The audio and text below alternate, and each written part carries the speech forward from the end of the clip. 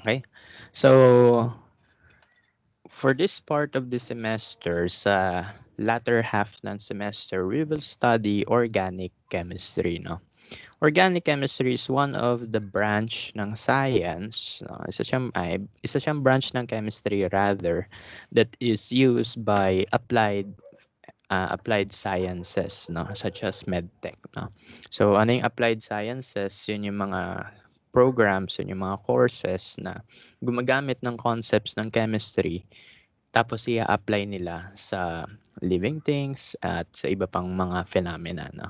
So sa medtech, it will be important for you to understand org chem para maintindihan nyo bakit ganito yung reactions ng body natin sa certain chemicals, no? So, ayan. So, kumbaga, your organic chemistry will serve as your prerequisite prior to your biochemistry, no? So, sa biochemistry, isa lang siyang version ng org chem with application to life, no? Ano yung effect ng chemicals na to? Ano yung effect ng organic chemical na to sa tao, no? Pero bago nyo malaman yung effect ng chemicals na yun sa tao, kailangan alam muna natin kung ano yung mga chemicals na organic, no? Okay? Ano pa ba? Ayun lang. So, si lecture na bahala mag-introduction about that org chem stuff, no? Okay? So, anyway, so most of the compounds discovered on Earth, no, around 85% of which is organic compounds, no? So, organic compounds yung karamihan ng compounds na alam natin sa mundo, no? Some examples would include complex structures. For example, your DNA, organic molecule yun, no? So, your DNA is your genetic information, no? For viruses, yung RNA, no? Genetic information din nila yon, no? So, those molecules are just clumps of organic compounds bonded together, no? So, ibig sabihin, with OrgChem, possible yung transcription ng proteins, no? Possible yung life, and possible din yung coronavirus, no? So, ganun.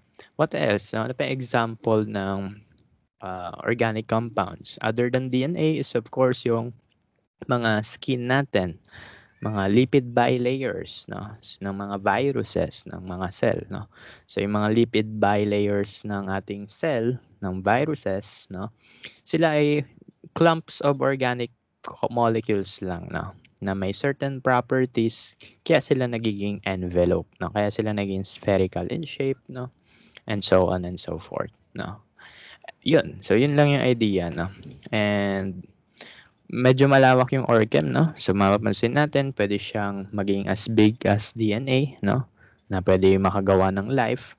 Pwede rin naman siyang as simple as methane. Ano yung methane, no? So, yung CH4, yun yung simplest organic molecule, eh. So, it could be as big as your DNA. Pwede rin naman kasing small like methane, no? So, malawak ang organic chemistry, no? For this part of your semester, we will chop yung topics na chop natin yung topics according to the classification of organic molecules, no? One of the classification of your organic molecule is the hydrocarbons. Okay, so ano yung hydrocarbons? So hydrocarbons are organic compounds that is only composed of carbon and hydrogen atoms. Kaya nga hydrocarbon, H and C lang ang meron, no? So ito ay isang group ng organic molecules na binubuo lang ng carbon and hydrogen atoms, no?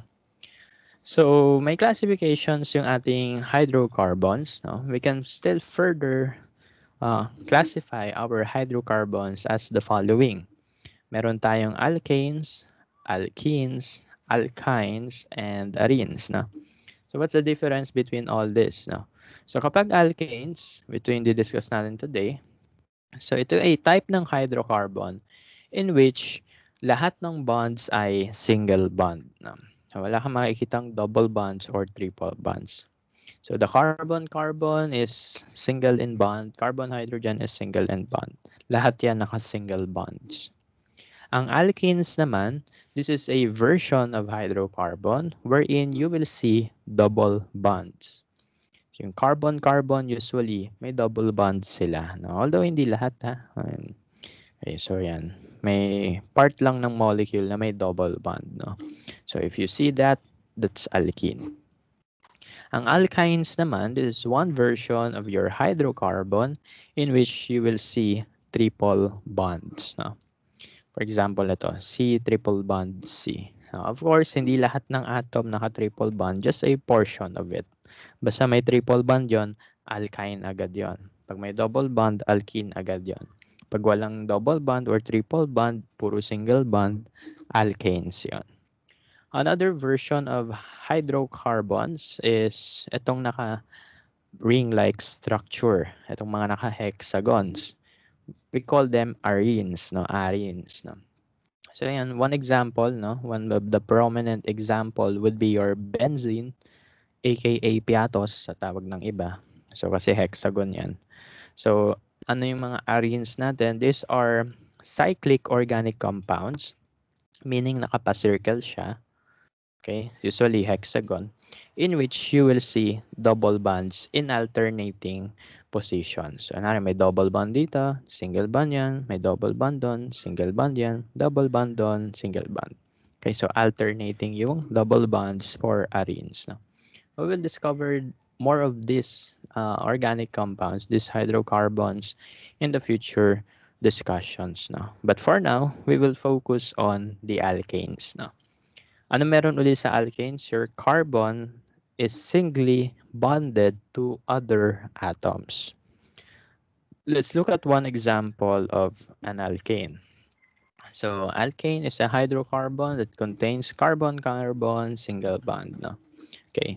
So, tignan natin yung alkane. Simplest alkane molecule, methane. No?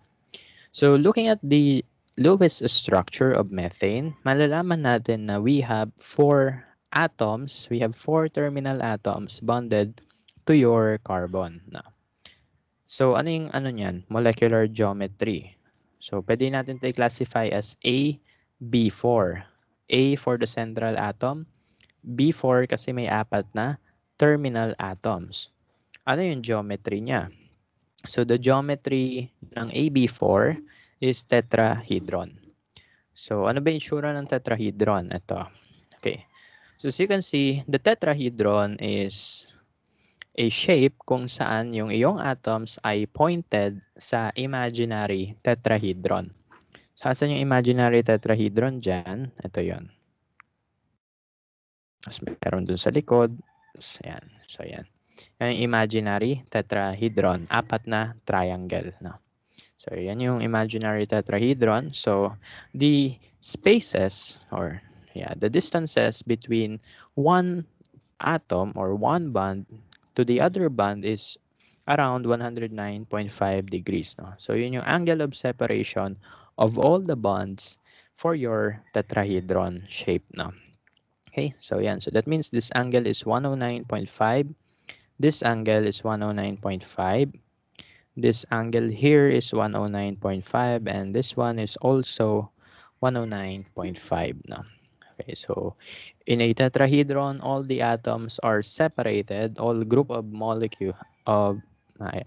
atoms rather, ay separated sila with an angle of 109.5. When we are creating alkanes, syempre, ito yung simplest, di ba? However, we can further extend this no, by adding more carbon and more hydrogen atoms. No? Pwede natin i-extend yung methane para siya ay maging alkane. Ethane pala. No? Ethane.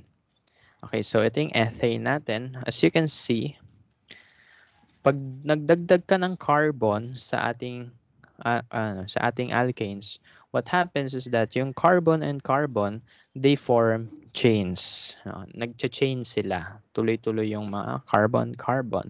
Okay? However, despite na naka-chain sila, their geometries are conserved. No? So, nape-preserve yung geometry nila. So, if you check the shape of this is still a tetrahedron. Okay? So, kung gusto niyo makita, yan yung tetrahedron. No? Yan. Meron dun sa likod. So, naka-tetrahedron pa rin yan. Same as this carbon atom here. So, naka-tetrahedron yung mga carbon atoms natin na yan. No? If we extend further our alkanes by adding more carbon atoms, ang mapapansin natin is that they will be shown as molecules whose chains are in a zigzag fashion. So, naka-zigzag yung mga molecules for alkanes, no? Because of the tetrahedron geometry, no?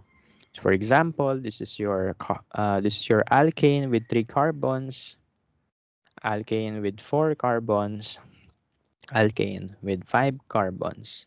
So kumbaga, yung ating carbon chain, they usually form the zigzags, no? Okay? So one way of representing alkane is by using the zigzags, or we call them the line angle formulas, no? So yung line angle formula, it tells us the structure of the carbon chain. So pinapakita niya yung carbon chain. Yung hydrogen hindi niya pinapakita, no? Ito yung actual model ng atom. Ayan yung actual model ng atom, 'di ba? However, we can represent our alkane as simple as a zigzag, no? So ano yung pinapakita sa zigzag? Carbon atoms only, no? So for example, ilang carbon atoms to? 1, 2, 3. May tatlong carbon atoms tayo dito. So, we represent that as 3 dots in a zigzag. Ito yung first dot, second dot, third dot. Now, may 3 points yung ating zigzag. No? So, this is carbon, that is carbon, that one is also carbon. Okay? But keep in mind na yung mga carbons na yon, may mga corresponding number of hydrogens for that. Mamaya malalaman natin kung paano malalaman yung hydrogens for each carbon. Okay? So anyway, so let's proceed with this one. Ito, ilang carbon atoms to? 1, 2, 3, 4. So we represent that as a zigzag with 4 points. 1, 2, 3, 4. Each point sa zigzag ay carbon atoms. So carbon 1, 2, 3, and 4. Extend it further, mas lalo lang lalaki yung zigzag natin. So this 1, 2, 3, 4, 5 carbons. So we have here 1, 2, 3, 4, 5 points in our zigzag. Okay? So the more carbon atoms you have, the the longer your zigzag will be, no? So kumbaga, pag may nakita kayong ganito-ganito, ayan, ano yan? Carbon, carbon, carbon. No? Yeah, kung may pamangkin kayo na baby, tapos pag nag-drawing yan ng ganun, no, baka maging chemist pa yan. No? So, yan, carbon, carbon yung mga meaning yan. No? Okay? At each point in your zigzag ay carbon. Okay? So ngayon, anong gagawin natin ngayon? So let's try ito. Let's try to check, no?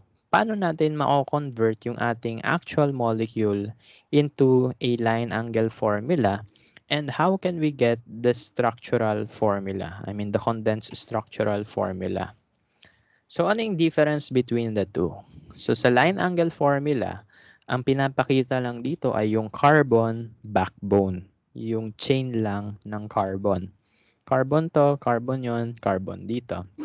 However, hindi pinapakita yung hydrogens. For condensed structural formula, para siyang molecular formula. However, hindi siya compressed, no?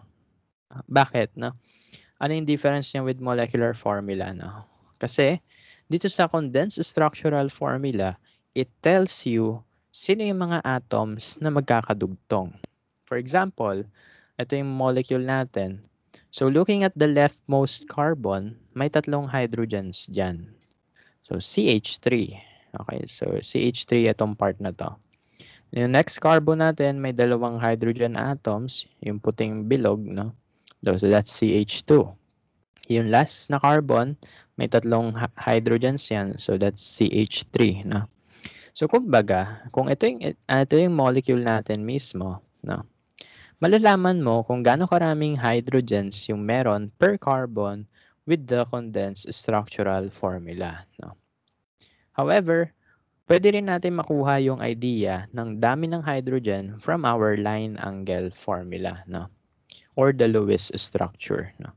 So sa ngayon, ang first activity natin is that we are going to convert our line angle formulas into Lewis structures. Then we will try to get its condensed structural formula. Okay? So practice tayo. Paano muna tayo gagawa ng Lewis structure out of our line angle formula and vice versa? So dito na lang. Oh, let's have this zigzag. Okay. Ayan. So this is our hydrocarbon. Hindi yan random zigzag. Hydrocarbon yan. Okay? So the one way for you to identify its structure, no? Gagawa tayo ng Lewis structure out of this zigzag. Paano natin gagawin yan? You identify the number of carbon atoms shown in this zigzag. Okay, so ilang carbon atoms meron dito? 1, 2, 3, 4. So we will represent that as 4 carbons connected to one another. So this is 1, 2, 3, 4. So ito yung backbone na to. Carbon 1, 2, 3, 4. 1, 2, 3, 4. Then what's next? No? Ano yung property ni carbon? We know that in our Lewis structures, carbon can form 4 bonds. No? 4 na bonds yung pwede nyo gawin because of the 4 valence electrons. Lahat ay single, di ba? Okay. So, since carbon can form 4 bonds, no? Ibig sabihin nun, this carbon must have 4 bonds. Ito dapat 4 na bonds din. Ito dapat 4 din. Ito 4 din dapat, no? So dapat tiga-4 na bonds yung meron sila. Let's check this carbon, itong nasa unahan. How many bonds are present na? Ilang bonds na yung meron dyan? Isa pa lang. This carbon is connected to this carbon here sa right side, no? So isang bond pa lang meron siya. Ilan ba dapat? 4, di ba?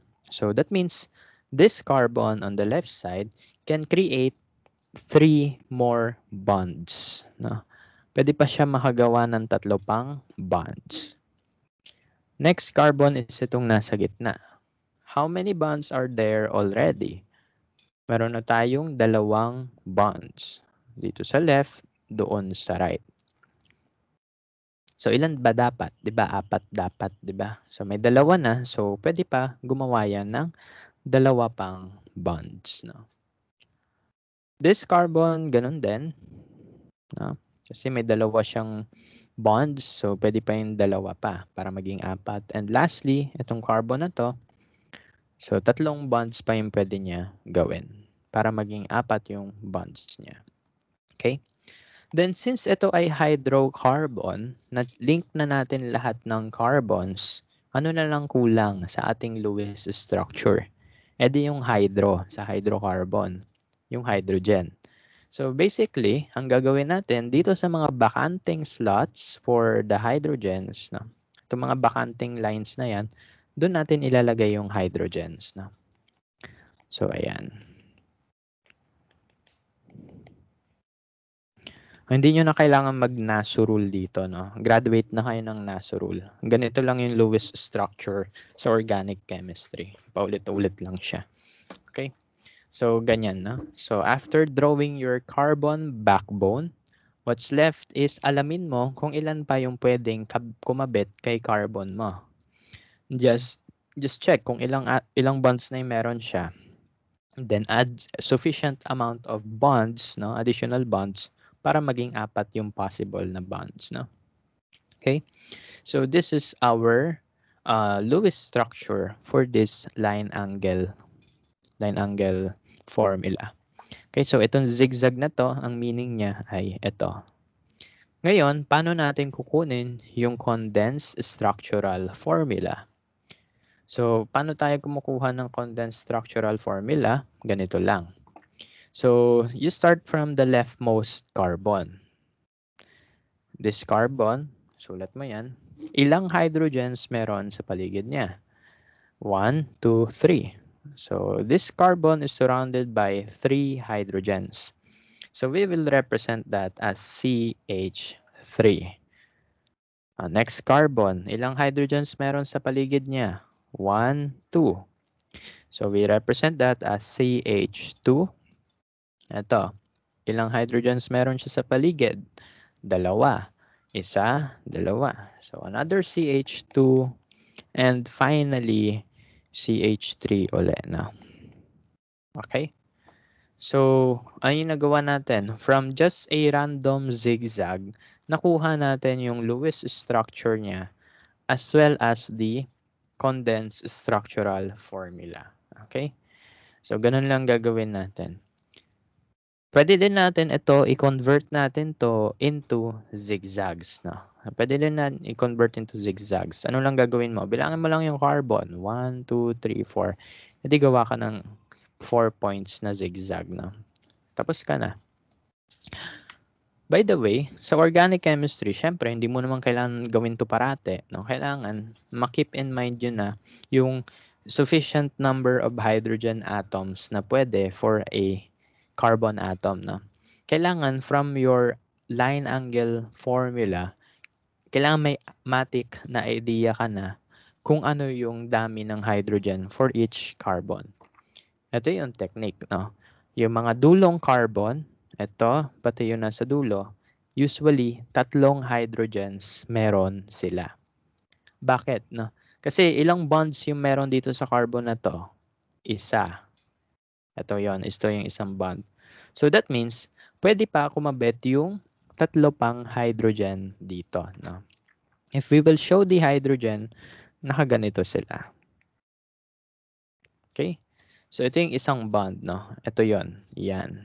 So that means 3 pa yung pwede nakabitan ng hydrogen. So kapag nasa dulo, 3 hydrogens. Paano naman to? Okay. Looking at this carbon, how many bonds are there? May isa, dalawa. So that means ilan pa yung pwede para sa hydrogen? Dalawa na lang, no? Kasi 4 yung maximum. Okay? That means this carbon has 2 more hydrogens, no? Same as this one. And of course, yung last, ganun pa rin, no? Okay? So, ganun lang. So, hindi natin pinapakita yung hydrogen sa, ito, drino ko lang para ma-visualize nyo kung gaano karaming hydrogens yung pwede, no?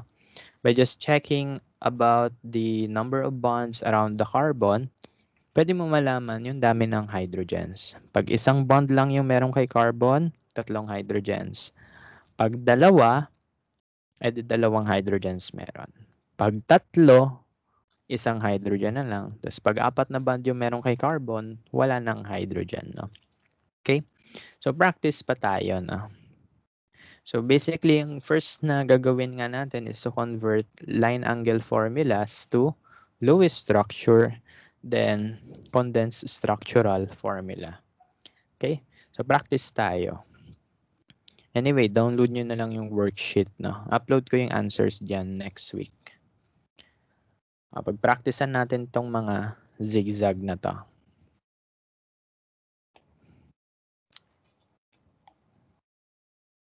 Ito muna. Let's look at this zigzag.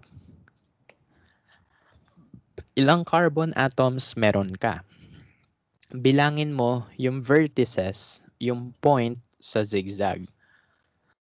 Isa, dalawa, tatlo, 4, 5. So you have 5 carbons, no? Pero, paano natin i-draw yan? Okay. So, ganito. Imagine natin. Etong carbon na to, saan yan nakadugtong? Sa ikatlong carbon from the left. No? So, 1, 2, 3.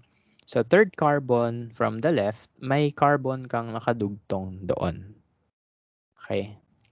So, i-draw natin muna itong zigzag na to. 1, 2, 3, 4. So, ipakita natin yung carbon backbone. Okay. So, yan yung carbon backbone natin. Then, on the third carbon from the left, 1, 2, 3, dito, may nakadugtong na isa pang carbon. So, ipapakita mo yon. So, CCC. Ayan, CCC. Tapos may nakadugtong na carbon sa baba. Then, yung carbon sa gilid. Then, what's next, no?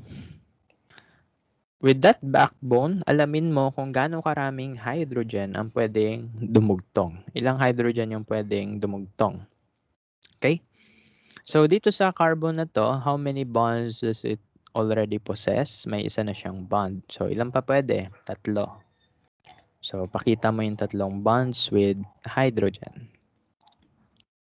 This carbon, the second carbon, ilang bonds na yung meron? 2. 1, 2. So, ilan pa yung pwede? 2 pa. This carbon, the third carbon, ilang bonds na yung meron? 1, 2, 3. So, ilan pa pwede? Isa na lang. Itong last carbon, isang bond meron, so 3 pa. And that is the same as this one sa baba, no? Okay, so basically, draw natin yung skeleton, kung ano yung itsura ng carbon chain na yan. Then, nilagay natin yung correct number of hydrogens, no? To fulfill the valency of carbon, no? Yung 4 na bonds na kaya niya gawin, no? So this is our Lewis structure for this molecule, for this zigzag. Okay? So yan yung kanyang Lewis structure. So successful tayo, nagawa natin yung ating Lewis structure, I mean yung ating line angle formula, naging Lewis structure na. Next one is paano natin to i-convert into a condensed structural formula. So ano meron sa condensed structural formula? CH lang, no? Okay, so you start from the leftmost side. Ito, sundan natin tong line na yan. Ito yung sinusundan nating line na yan. So, sundan natin yan. So, let's start from the leftmost. You have C with 3 hydrogens, so that can be written as CH3.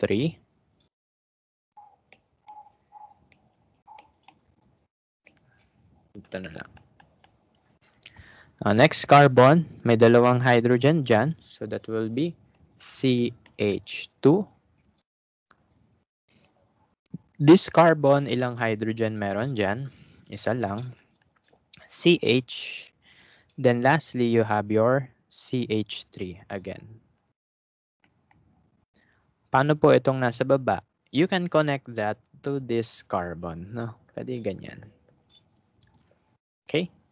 So we can represent this Lewis structure, this line formula, as this condensed formula, no?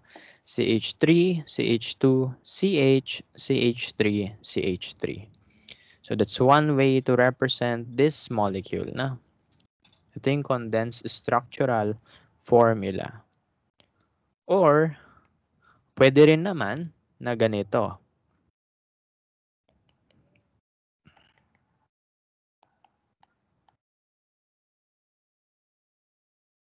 Pwede rin na ganito yan, no? Pwede rin yung ganito. CH3, CH2, CH, parenthesis, CH3, close parenthesis, 2. Ano meaning nun? So, ang meaning ng subscript ay may 2 kang ganito. May 2 kang CH3. Saan connected yan? Sa previous carbon. Totoo ba yan? Totoo naman.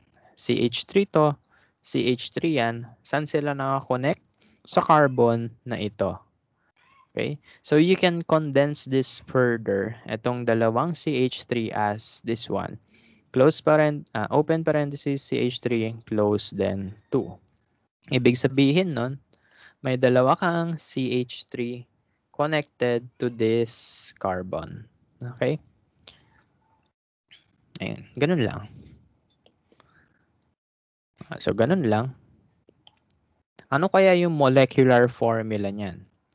Pag molecular formula ang hinahanap naman, ano ba meron sa molecular formula? Yung total number of atoms lang, no? So, hindi mo kailangan i-ganyan yan. So kapag kukunin mo yung molecular formula, bilangin mo yung carbon, 1, 2, 3, 4, 5. Then bilangin mo yung hydrogens. 3, 5, 6, 9, 12. No, C5H12. Okay, so ito yung kanyang molecular formula, C5H12. Ito yung condensed structural formula, CH3, CH2, CH, CH3, then CH3. Or pwedeng ganito, CH3, CH2, CH, parenthesis, CH3, close parenthesis, 2. So, ito at ito, they represent this molecule and this structure. No? Tapos ito yung molecular formula niya, yung total tally ng atoms na meron ka. Okay? So, yan. Let's try this one. Ilang carbons yan? 1, 2, 3, 4, 5, 6, 7. So, we have 7 points in our zigzag, no? 1, 2, 3, 4, 5, 6 sa taas, 7 sa baba, no? Okay. So, gawin muna natin tong main zigzag, itong zigzag na to. So, sundan natin tong zigzag na yan. So, ilang carbons yan? 1, 2, 3, 4, 5.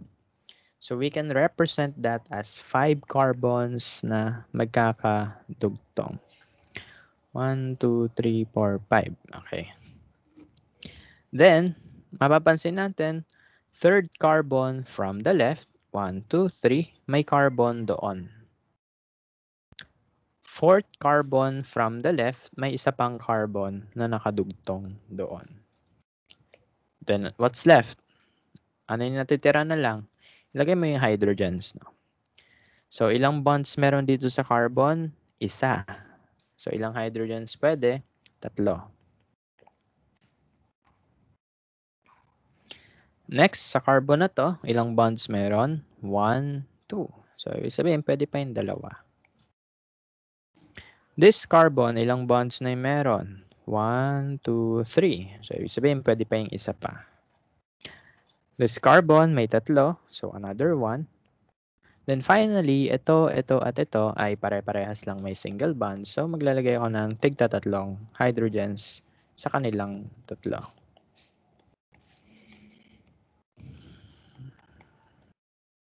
Ayan. So, ito yung kanyang Lewis structure. Next one is yung condensed structural formula. So, sundan natin tong long chain na to. Okay. So, yan. So, ilang hydrogens yan? 3. So, that can be written as CH3. Next carbon, CH2. Next carbon, CH. Then, may nakatusok na CH3 sa baba. Okay. Next carbon dyan, CH na naman. Then, may nakatusok na CH3 sa taas. Then, last one is CH3 again. Pwede pa natin ito i-condense, no? Bakit? Kung mapapansin nyo, we have 2 CH3s attached to this carbon. May dalawang CH3 ka attached to this carbon.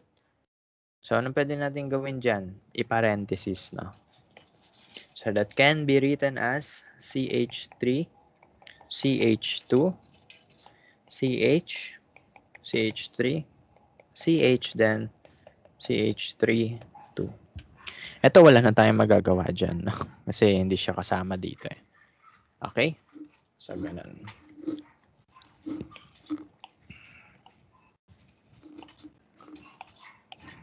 So, ano yung ginawa natin dito?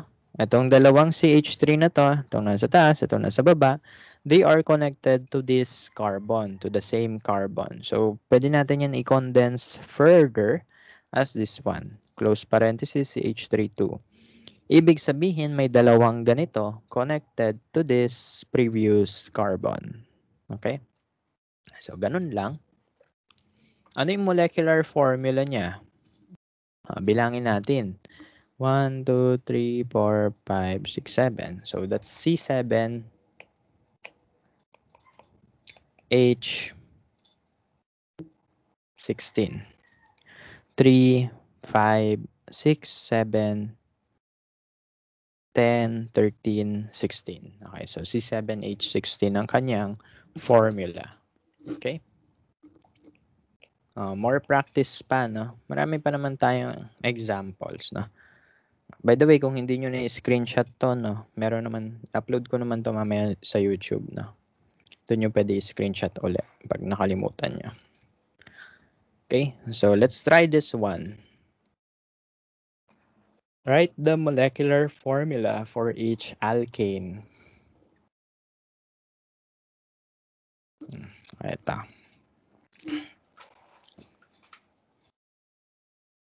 Sige. So, start tayo dito sa chain na to. Itong nasa horizontal. 1, 2, 3, 4, 5, 6. Okay, so may 6 carbon.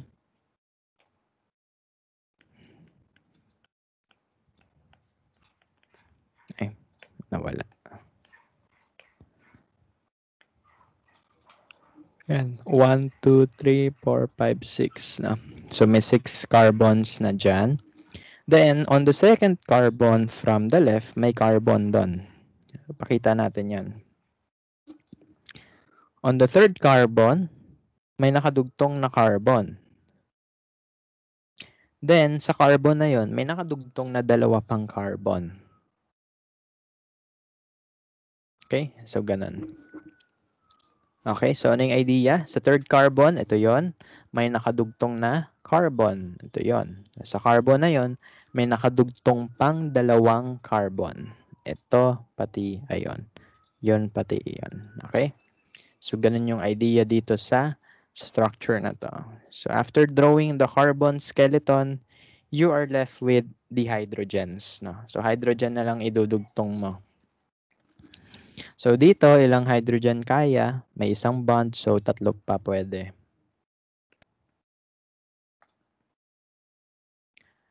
This carbon here, may tatlong bond, so isa na lang yung pwede. Sa taas, may tatlong pwede. And so on and so forth. No? Yan, tinuloy ko na ha.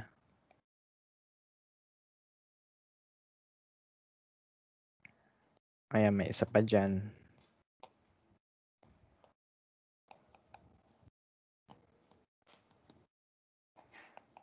Okay, so ganun. So make sure lang na there are 4 atoms connected to your carbon. Na? Pero kapag apat na yung bond dyan, wala ka nang ilalagay na wala ka nang ilalagay na hydrogen ha. Pag apat na yung bonds kay carbon. Sobra na yan eh. Dagpas na sa octet rule yan.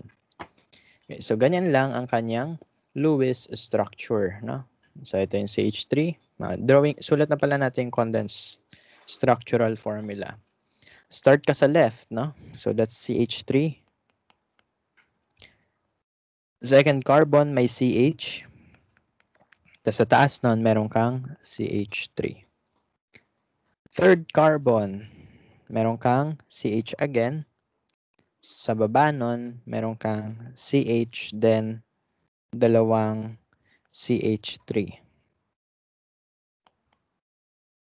Ano napansin nyo sa sinulat ko? Dito, H3C, doon, CH3. Same lang yon. Pero this is the proper way of connecting your atoms. No? When you are going to draw the line, no? Pag magdodraw ka ng bonds, kailangan yung carbon nakakonect sa carbon. Hindi yan pwede kumonect kay hydrogen. Kasi if yung hydrogen na yan, doon siya kumonect, edi lalagpas sa 2 electrons yung kay hydrogen. No? So, ibig sabihin nun, mali ito. Bakit? Ano yung ini-imply neto? This implies that this carbon is bonded to hydrogen. Saan ba dapat? Kay carbon.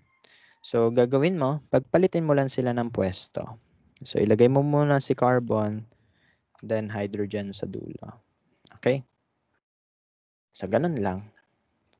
What else?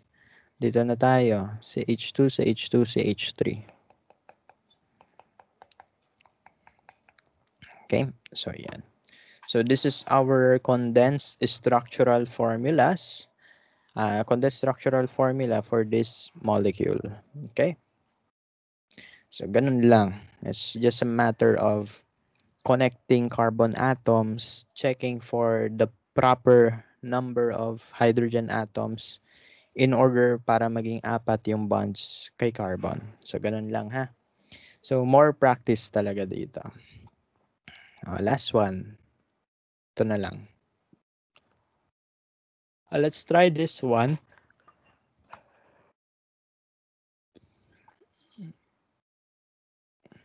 Ilang carbon to? 1, 2, 3, 4, 5, 6, 7, 8, 9, 10, 11. So may 11 carbons ka dito.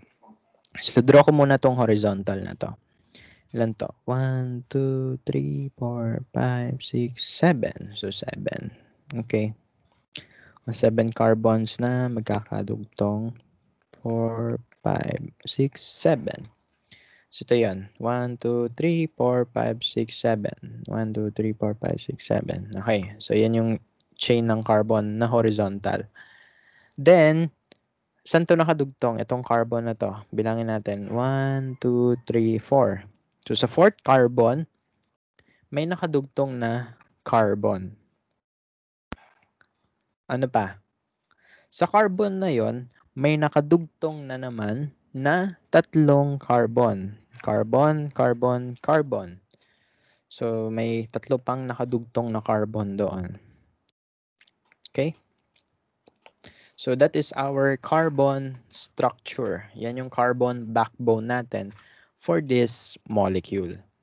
1, 2, 3, 4, 5, 6, 7. 1, 2, 3, 4, 5, 6, 7. Then, sa fourth carbon, mayroon kang carbon with 3 other carbons attached to it, no?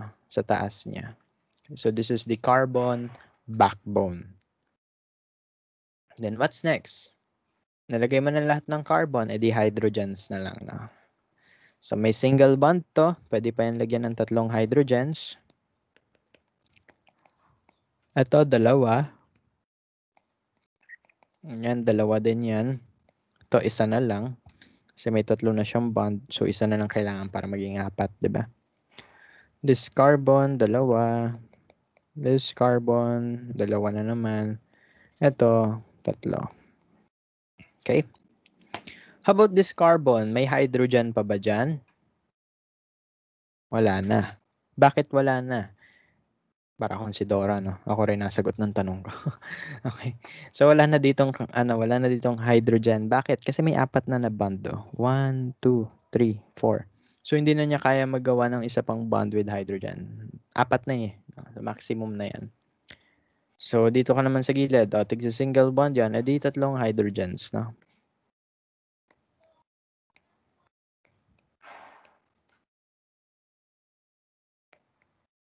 Okay. So, ganyan. Basta yan. Draw nyo na lang uli sa pencil. Sa notebook nyo. Okay, so ganyan ha. So yan. So tatlong hydrogens dyan, tatlo doon, kasi single bond lang yung meron yung carbons. Na? Okay, so that's the Lewis structure for this molecule. Ngayon, i-convert natin siya into condensed structural formula. Start tayo dito sa baba. So that's, dito na lang siguro sa left. That is CH3, CH2, CH2, the CH, tapos CH2, CH2, CH3. Sa fourth carbon, may carbon na may tatlong CH3. Okay? So, ganyan. So, CH3, ito yon. CH2, ito yon. CH2, ito yon. CH, ito yon. Pang-apat. CH2, ito yon. Pang-lima. CH2, pang-anim. CH3, pang-pito. Then, sa fourth carbon, you have your carbon with 3 other CH3s attached to it. No? We can further condense this. Pwede pa natin paigsiin yan. No? Bakit? Kasi tingnan nyo, itong CH3s na yan, ilang CH3 meron tayo? Tatlo. Saan sila connected? Sa carbon na to. So, we can further condense that.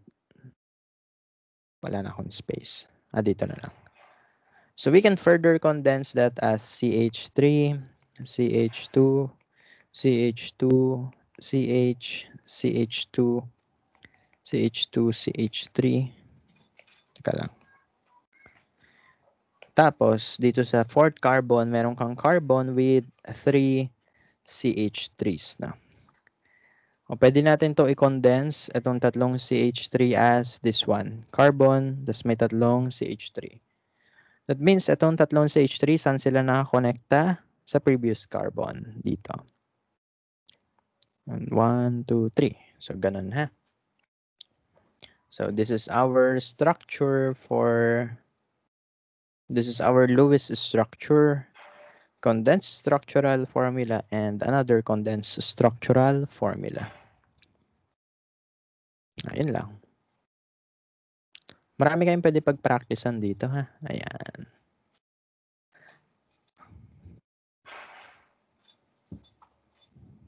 O sige po, questions. Send nyo lang questions nyo.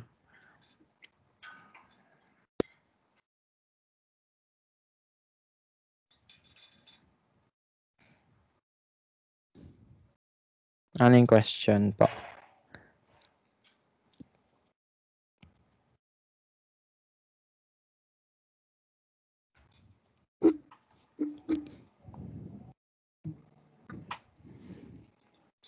Pag pinagawa po sa amin yung condense, Yes, no. Kahit ano naman, okay lang. No. Kahit ano, okay lang. Pwedeng ganito. Pwedeng ganyan. Pwedeng ganito din. No. Same lang naman yung idea. Okay? Kasi ang mangyayari dito, di ba, multiple choice naman tayo parating. No? You will be given, if not this, eto. Pero never na itong dalawa magiging option kasi parehas tama. No? Okay. So, pwedeng ito yung nakalagay lang sa options mo. Pwedeng ito. No? So, yun. Same pa rin sila ng idea. Ayan. So, ayan. Let's try this naman. From your condensed structural formula, we have to write a line angle formula. Okay? So, mula dito, gagawa tayo ng lines. Okay? So, let's start with this first one. Siyempre, yung nasa straight line na yan yung i-drawing mo muna. No? Ilang carbons yan? 1, 2, 3, 4, 5, 6, 7. 7. 7 na points sa zigzag. 1, 2, 3, 4, 5, 6, 7. Tama ba? 1, 2, 3, 4, 5, 6, 7. Okay. So, yan. So, 7 yan. Urong ko sa baba. Napapangitan ako. Yan lang. 1, 2, 3. Ganun din. Ayan. So, 1, 2, 3, 4, 5, 6, 7. Lakihan ko na nga.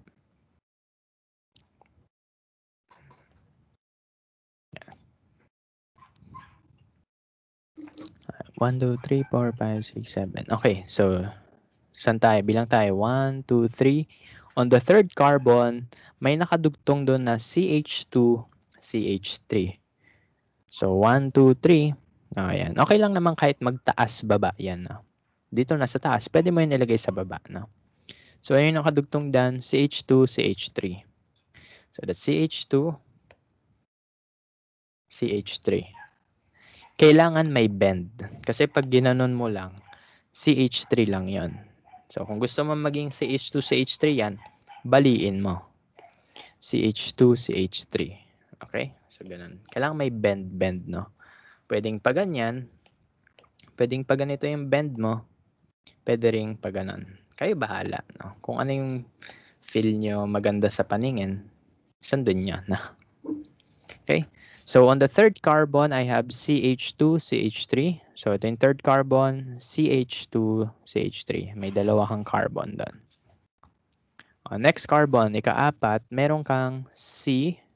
So dito may isa kang C. Tapos ano yung sabi dyan? May dalawa kang CH3. So may dalawang carbon na nakadugtong sa carbon na iyan.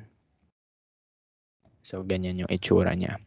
So ito yung CH, ito yon. Highlight natin. Ito yung CH yan. Tapos yung dalawang CH3s, ito yon.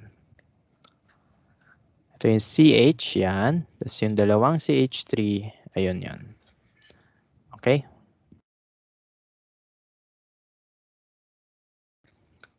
Ano pa? 1, 2, 3, 4, 5, 6. So, sa pang 6 carbon, may CH3 doon. 1, 2, 3, 4, 5, 6. O, doon. May CH3. Isang ganun lang yan. Okay, so ito yung itsura ng molecule na ito. Kapag naka-line angle formula siya. CH3, CH2, CH, CH2, CH3. Ito yon.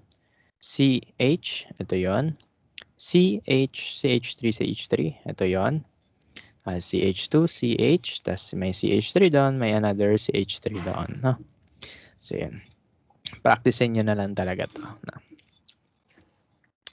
Ano pa? Letter B. Itong horizontal. Yan yung drawing mo muna. Ilang carbon yan? 1, 2, 3. Letter B. 1, 2, 3. Okay, so yan. 1, 2, 3. Tapos sa carbon na nasa gitna, may dalawang CH3. No? So, syempre, pangit kapag nakapaganon yan. Pangit eh. So, i-ganon na lang natin. Yan. Parang letter X, no? So, in this carbon, may dalawa pang carbon connected to it, no? CH2, CH3, CH3, CH3, then dalawa pang CH3. Okay? So, yan.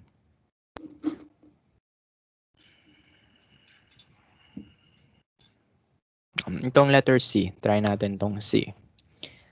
Okay. So, ganito. Pag nasa dulo yung parenthesis na CH3, set aside mo muna sila, no? Kasi kagaya nito, nasa dulo yung parenthesis, di ba? So, ano yung ginawa muna natin? Ito muna yung drino natin before this. No? So, lahat ng nasa dulo na parenthesis, na may 2, 3, so on. Basta yung CH3 na may parenthesis sa dulo, set aside mo muna. So, ibig sabihin ito, set aside natin to muna. So, itong nasa dulo niya, set aside mo muna. Ito drawing mo muna yung nasa gitna. Okay? So, yung parenthesis na nasa dulo, either left or right, sa taas or sa baba, basta may parenthesis, tas nasa dulo siya, set aside mo. I-draw mo muna yung mga nasa gitna. Kunwari ito, CH, CH, dalawang carbon. Paano ko i-draw yon? Yan. Carbon, carbon. Tapos na. Okay. So, yan. So, ito yung CH, ito yung another CH. Dodraw ko na yung nasa gilid. May dalawang CH3 sa carbon na ito. So, sa carbon na to, may dalawang CH3. CH3, CH3, CH. Okay? Dalawang CH3, then CH. Ganun lang. Punta ka sa next carbon. Maburahin ko na yung binura ko. Ayan. So, sa next carbon mo, may dalawa ka na namang CH3. Okay? So, ganyan yung itsura niya. Para siyang logo ng NIP sa UP. No? Si Feynman gumawa nito. Feynman diagram. Okay. So, dito papasok yung particle. Doon lalabas yung particles. No? So, anyway, physics stuff. Okay? So, ganun ha. Pag mga nasa dulo yung parenthesis, set aside. Gawin mo muna yung nasa gitna. Okay? So, gawin natin tong letter F. What if nasa gitna yung parenthesis? Hala, paano yan? Okay. Ano yung isa-set aside? Yung nasa dulo. Ibig sabihin, pag nasa gitna, hindi mo siya isa-set aside. Okay? Kunwari ito, nasa gitna yung parenthesis. So, wag mo siya i-set aside. Yung nasa dulo lang yung hindi papansinin. Okay? Ano pa yung isang technique doon? Pag CH3 yan, tas may parenthesis doon, iset aside mo yan. Pero kapag CH2 yan, tas may parenthesis, hindi mo yan isa-set aside. No? Basta nasa gitna yung CH2 na may parenthesis, wag isa-set aside. Kasama siya sa chain. Bakit lang ginanyan? Ba't kinondense? Kasi siguro, tinamad yung tao isulat yung CH2, CH2 na marami. Ano ba meaning nito? May tatlo kang CH2. So, kumbaga, pag isusulat mo yan, ganito yan. CH3, CH2, CH2, CH2, CH, tapos CH3, 2. So, ano ginawa niya? Ginawa ng nagsulat niyan, since may tatlo kang CH2 sa gitna, pwede mo yan i-condense. No? Pwede mo yan paigsiin. No? As CH3, CH2 na tatlo, then CH, CH3. Okay? So, tinamad siya isulat yon. Kasi nakakatamad naman talaga, di ba? Pwede naman natin gawin yun. So, pwede mo yun i-condense as this one. Okay?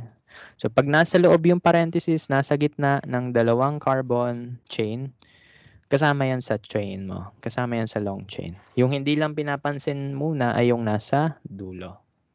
Okay? So, itong CH2 na may parenthesis, kasama siya sa long chain. Yung nasa dulo na CH3, kapag may parenthesis, set aside. No? So, i-draw natin yan. So, ano ulit gagawin dito? Ito, set aside. Kasi CH3 yan, tas nasa dulo siya. So, hindi natin papansinin lahat ng parenthesis sa dulo, left or right. No? Itong nasa gitna, kasama yan sa bilang. So, ilang carbons meron tayo sa chain natin? Bilangin natin. Isa to times 3 dahil sa parenthesis. 1, tas tatlo, tapos isa pa. Ilan yon? 1 plus 3 plus 1, 5, no? So, 5.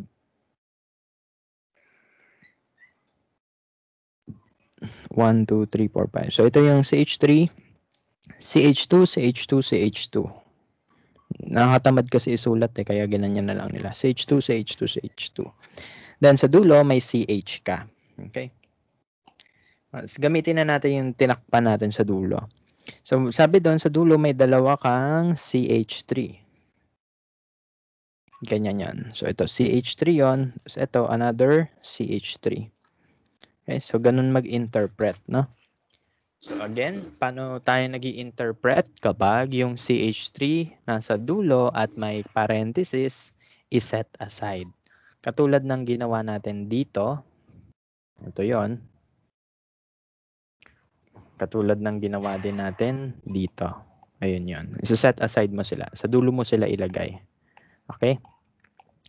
Pero yung parenthesis na CH2 na nasa gitna, kasama yon sa long chain mo. Okay? So, ganun lang. Okay na lang bahala mag-practice dito. Marami kayong pagpapracticean, no? So, yan. Ayun lang muna, no? So, tapos na tayo mag-draw ng Lewis structures, condensed structural formula, at ng line angle formula. Okay? By just looking at your carbon, kailangan alam mo kung ilang hydrogens na meron. Kunwari, ito, ilang hydrogens meron dyan. May tatlong atoms connected to this carbon. Isa, dalawa, tatlo. So, ilan pa pwede? Isa na lang. So, ibig sabihin, ito ay CH. Ayun yung CH, no? Ayun. So, ganun mag-interpret, ha? So, more practice na. Anyway, balik tayo sa ating PowerPoint. So, we are done drawing the line angle formula, the condensed structural formula, and the Lewis structures for your alkanes. No? Next one is the constitutional isomers. No? Ano yung isomers? No? Pag sinabi nating isomers, they are different compounds, but they have the same formula. They have the same molecular formula. Iisa yung dami ng carbon, iisa din yung dami ng hydrogen. No? So same formula, same molecular formula, but they differ in their connectivity. Yun yung meaning ng constitution dito. So hindi siya yung 1986 constitution na. Hindi yan. Pag sinabing constitution, connectivity. So whenever we have a constitutional isomer or connectivity isomer, they are compounds with the same formula, the same molecular formula, but they differ in their structural formula or their connectivity. Same molecular formula, different structural formula. Ano ba yung difference ng molecular sa structural? Ang molecular, total number of atoms lang meron. Pag structural formula, yun yung ginagawa natin. CH3, CH2, CH2, something, something. So, pinapakita doon kung saan connected yung mga atoms. So, for example, we have this two possible constitutional isomers for C4H10. One version of C4H10 is itong zigzag na to. 1, 2, 3, 4, apat na carbon. Ilang hydrogen? Tatlo to, dalawa, dalawa, tatlo. 3 plus 2, 5 plus 2, 7 plus 3, 10. So, C4H10 yan. Ito yung kanyang structural formula. CH3, CH2, CH2, CH3. This is another version of this formula, C4H10. Ano mapapansin natin? CH3 to, CH3 iyon, CH3 yung nasa taas, then yung nasa gitna ay CH. Ito yung kanyang condensed structural formula. CH3, CH, CH3, then yung nasa taas ay CH3. So ito yung CH3, ito yon, ito yung CH3, ito yung nasa taas. Then you have your CH in the middle. So mapapansin mo, if you count the carbon and the hydrogen atoms, that's the same as this one. However, ano yung pinagkaiba? Yung connections, no? Kumbaga, eto, para makuha mo to, ang ginawa mo lang, itong CH3, ayaw na ng PowerPoint mag-aral. Anong oras na ba? 11 na.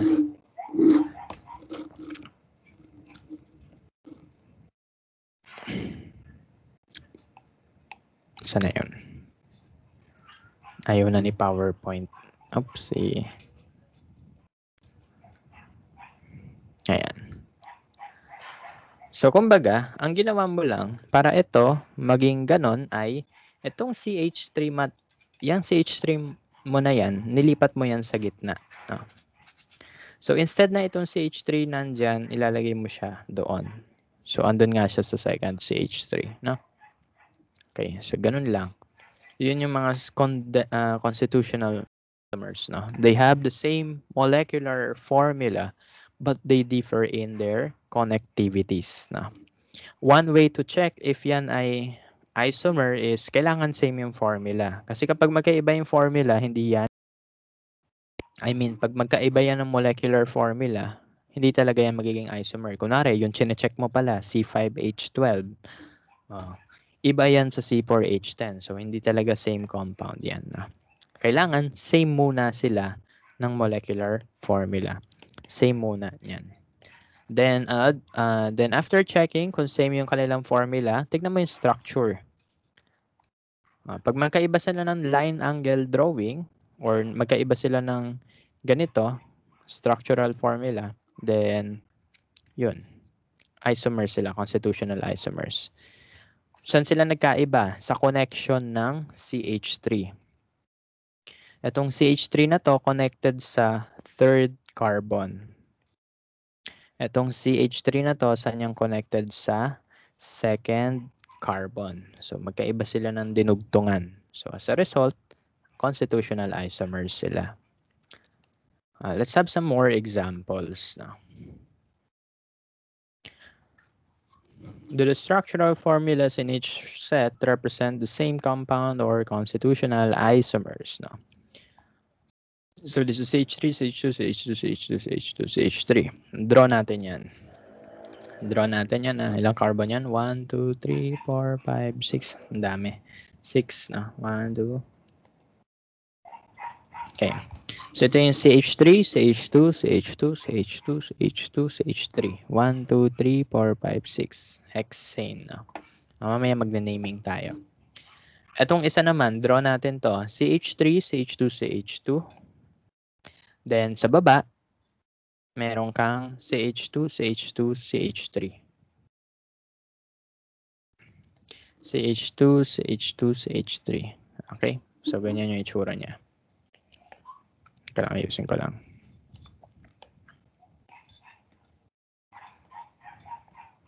CH3, CH2, CH2, CH2, CH2, CH3. Okay. Are they isomers or not? They have the same formula daw. So check natin if they are isomer.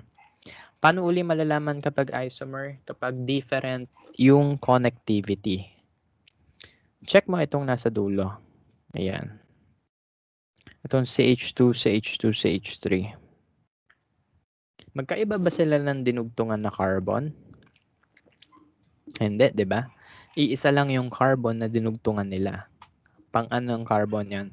Sila ay nakadugtong dito sa third carbon. Ito rin, connected yan sa third carbon. So, ibig sabihin, same lang sila ng dinudugtungan. No? So, that means hindi to isomer. Same lang, ayan. No? Bakit?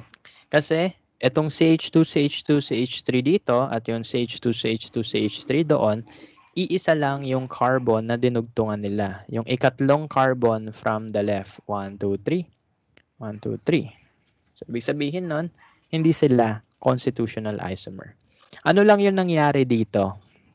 Ang nangyari lang dyan is, binali lang yung molecule. Okay? So, kunwari, itong part na to, kunwari, i-flip mo yan dito, i-flip mo yan pababa, baliin mo yan pababa, may ganito yan, no? Okay? So, may ganito din yan. Pag pinutol mo yan, pag ganun. Okay?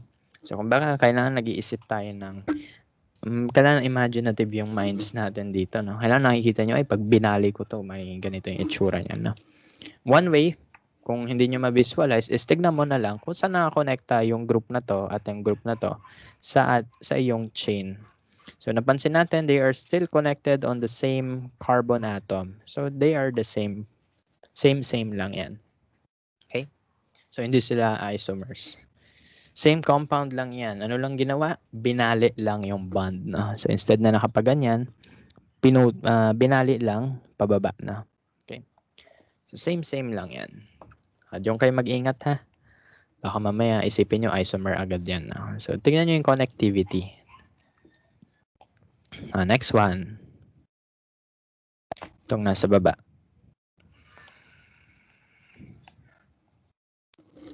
Draw natin tong chain na to. CH3, CH 1, 2, 3, 4. So, 4. On the second carbon, may CH3 ka. On the fourth carbon, meron kang dalawang CH3. Okay? So, ayan.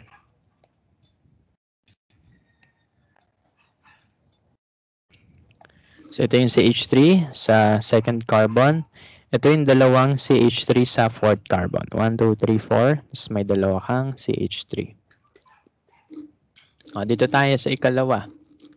1, 2, 3, 4, 5. 5 carbons. 1, 2, 3, 4, 5. Tapos, yung CH3 mo, saan ako connect? 1, 2, 1, 2, 3. Sa third carbon, may CH3 ka doon. Yun. Sa fourth carbon, may CH3 ka doon. Question. Are they isomers or not? They are isomers. Paano sila naging isomer? Tignan nyo. Itong carbon na to, itong CH3 na to, itong dalawa, connected sila sa same atom. Sa fourth atom sila. Sa fourth carbon sila nakadugtong. 1, 2, 3, 4. 1, 2, 3, 4. So, same tong dalawa. Saan sila nagkaiba? Sa CH3 na ito. Saan ito nakadugtong? Ito ay nasa second. Samantala, ito naman ay nasa third carbon from the left. So magkaibang connection yon. Iba yung nasa second sa nasa third. So that means they are isomers. No? So ganun. Kailangan check mo kung saan sila nagkaiba. So dito sila sa green nagkaiba. No? Okay, so ito nasa second, dito nasa third. Okay? So ganun lang. Okay naman mag-practice na. I want you to answer. Ayan, ito yung sagot natin. So, letter A, same compound. Yes. Letter B, constitutional isomers. Yes, no, isomers. Okay, draw nyo muna to, no? I will give you around 10 minutes, no? Sagutan nyo muna to. I want you to draw the 5 constitutional isomers with the formula C6H14. I-zigzag nyo na lang. Zigzag, zigzag. Okay? Line angle formula.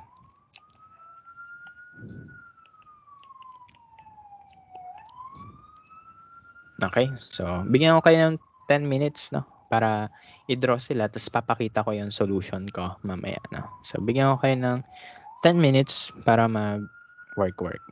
Okay?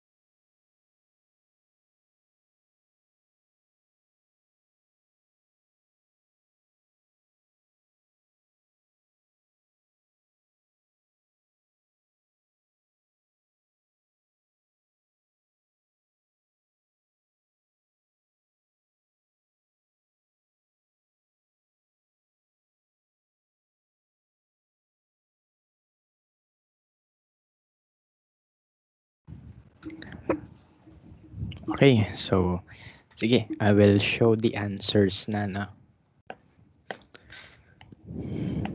Okay, so one of the structure that I can make out of C6H14 would be this zigzag.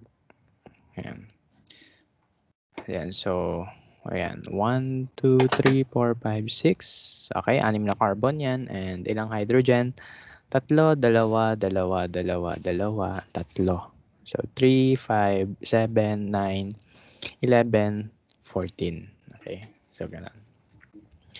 Okay, so ano yung gagawin kong isomers dyan? Out of this molecule, anong gagawin ko?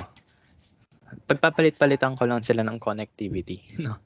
Kunwari, itong CH3 na to, instead of this being connected sa 5th carbon, i-connect ko siya sa 4th carbon.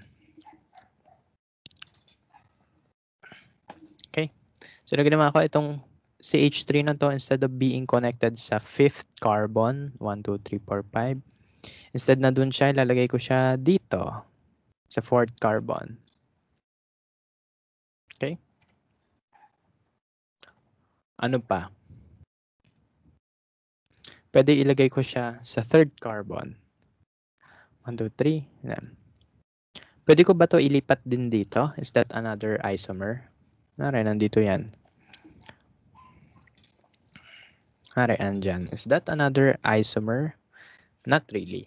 Bakit hindi? Kasi if you flip this molecule, if you flip it by 180 degrees, pag binaliktad mo yan, you will come up with this structure. Same lang yung itsura niya. So, pinagbaliktad lang yung paper. Pinagbaliktad lang yung molecule by 180 degrees, no? So, nirotate lang siya.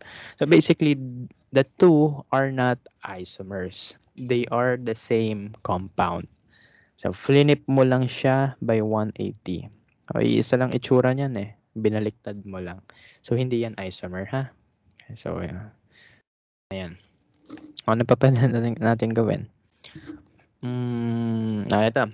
Yung dalawang CH3 sa dulo-dulo, instead na nasa dulo sila, ilalagay ko sila sa gitna banda, no?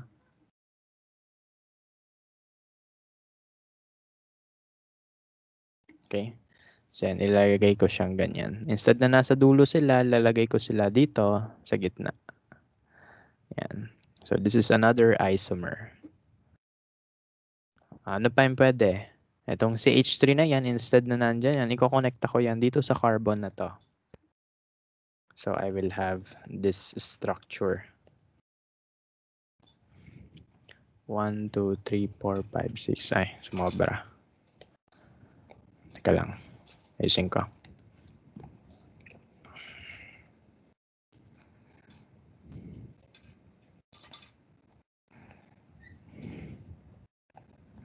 Okay, so ano ginawa ko dito? Itong CH3 na to, instead na nandito yan, kinonekta ko siya dito sa carbon na yan. So, naging tatlo na yung CH3 groups ng carbon na to instead of dalawa. Okay, so this is one structure. Para siyang paa ng manok, no? Okay, so yan. Pag ito, nilagay ko to dito, kunwari, ayan, nilagay ko yan doon.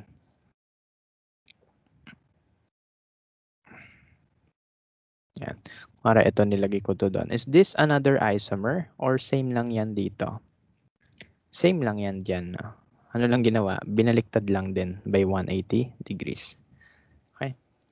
Flinip lang ng ganyan. Okay? So, same lang yan.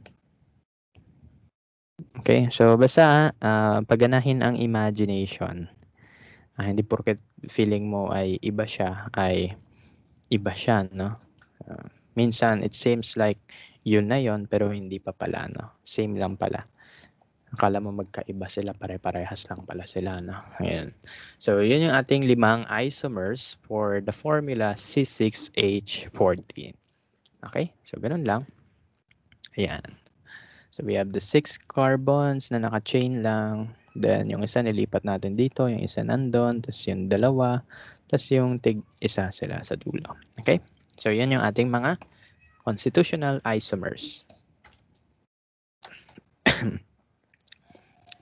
Next.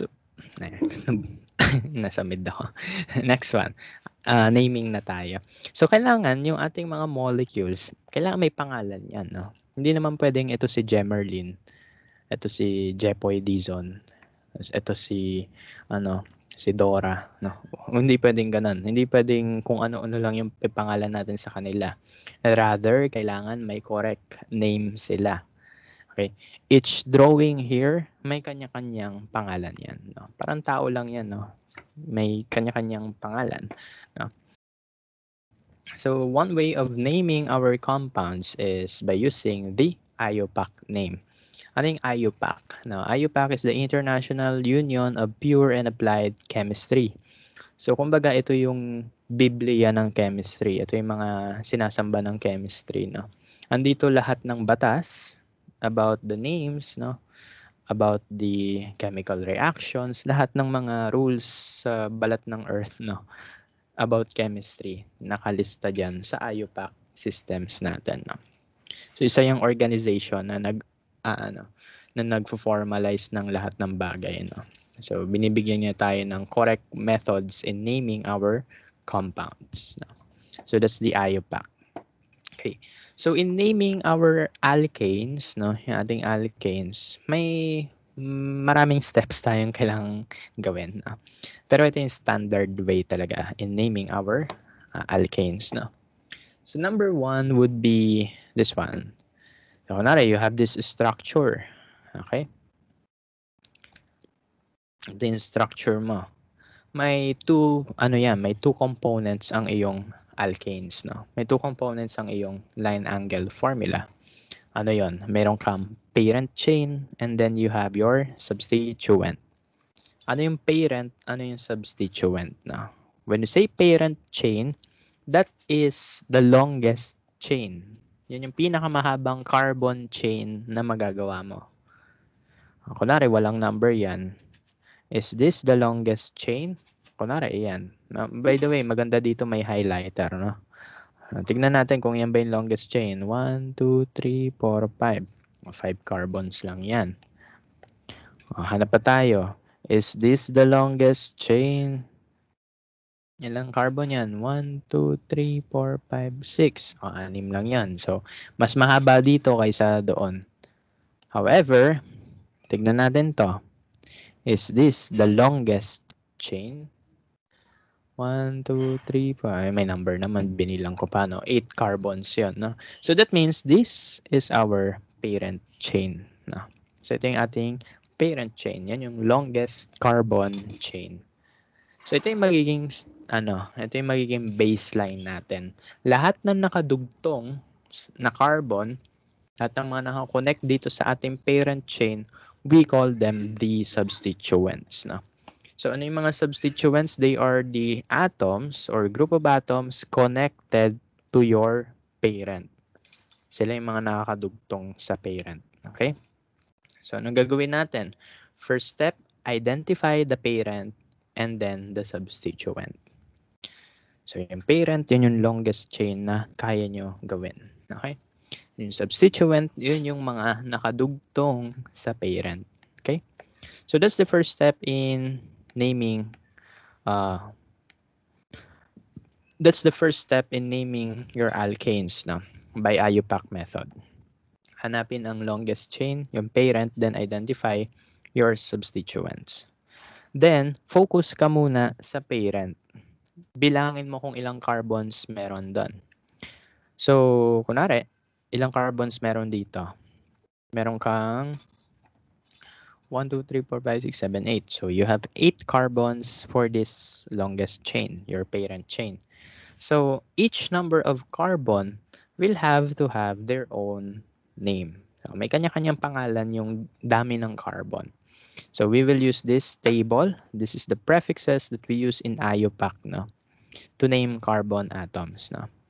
So, if we have carbon number 1, the prefix to be used is methane. No? So, kaya nga meth pala, sorry. Kaya nga ang pangalan ng simplest organic molecule is methane kasi isang carbon lang yon. So, CH4 lang yon. So, methane yung pangalan niya. If may dalawang carbon yan, ang pangalan niya ay eth, no? Plus the suffix ane, ethane, no? Pag tatlo yung kanyang carbon, that will be propane. Pag apat yung carbon, butane, then starting sa 5, tinamad na sila mag-isip ng fancy prefixes. Na lang nila yun sa Greek, no? So, pent, hex, hept, oct, non, dec, no? And so on and so forth. Undec, dodec, tridec, tetradec, pentadec, etc., etc. So, tinamad na sila pagkatapos ng 4, no? Parang gumagawa ka lang ng essay. Sa una, maganda. Pagdating sa dulo, wala, copy-paste na, no? So, ganun lang din ginawa nila dito. So, yung meth for carbon number 1, eth for carbon number 2, prop for carbon number 3, but for carbon number 4, and 5 beyond, just use the Greek prefixes na. Ilang carbons ulit meron sa ating parent chain kanina? 'Di ba 8? So that means ang gagamitin natin prefix ay oct. Then, since yan ay parent chain, lalagyan niya ng suffix na ane, octane. Okay? So ganun. So yung parent chain natin, meron yung suffix na ane, indicating na siya ay alkane. Okay? So alkane kaya ane, no? So yan. So octane. Okay? So ganun. So yun yung pag-name ng parent chain, no? Just identify the number of carbon atoms, then for each number of carbon atoms, may corresponding name. Kailangan nyo kabisaduhin to. Meth, isa, eth, dalawa, prop, tatlo, but, apat, 5 beyond, just use your Greek prefixes. Okay? So, ganun lang. Second one, so napangalanan mo na yung iyong parent chain. So, pag napangalanan mo na yan, susunod mong papangalanan ay yung iyong substituent, no? So, in naming our substituent or your alkyl groups, we will still follow the similar prefixes. However, instead of using the suffix "ane", we will use the suffix "il". Instead na "ane" ang gagamitin, "il" ang gagamitin. Bakit? Kasi kapag methane, propane, ang pangit pakinggan. Hindi mo alam kung sino yung substituent sa parent, 'di ba? So in order to minimize the confusion, para mawala yung confusion natin, yung substituent will bear the suffix "il", your parent will have the suffix "ane". Okay, so yun yung difference nila. However, yung naming ng iyong alkyl, no, yung prefixes nila, depending on the number of carbon atoms, will still follow the prefixes. No? Okay, so yun lang. Ano lang difference? Hindi siya "ane", "il" siya. Okay? May sakit siya. Ayun. Anyway, so these are our common alkyl groups. These are our common substituents. No? Yan, so it would be nice if you could remember this. Kailangan kabisaduhin yan. Wala tayong choice. Org-chem to eh. Kaya nga ayoko dati ng org-chem, nagkakabisado kasi. Tinanggap ko na lang kasi chemistry pala ako. No? Ayan, no choice. Okay. So this is your alkyl groups, your substituents, at ito yung kanilang corresponding names. If isang carbon lang yung iyong substituent, you will give it the prefix meth plus the suffix "il", no? Meth as in yung alam nyo na yon.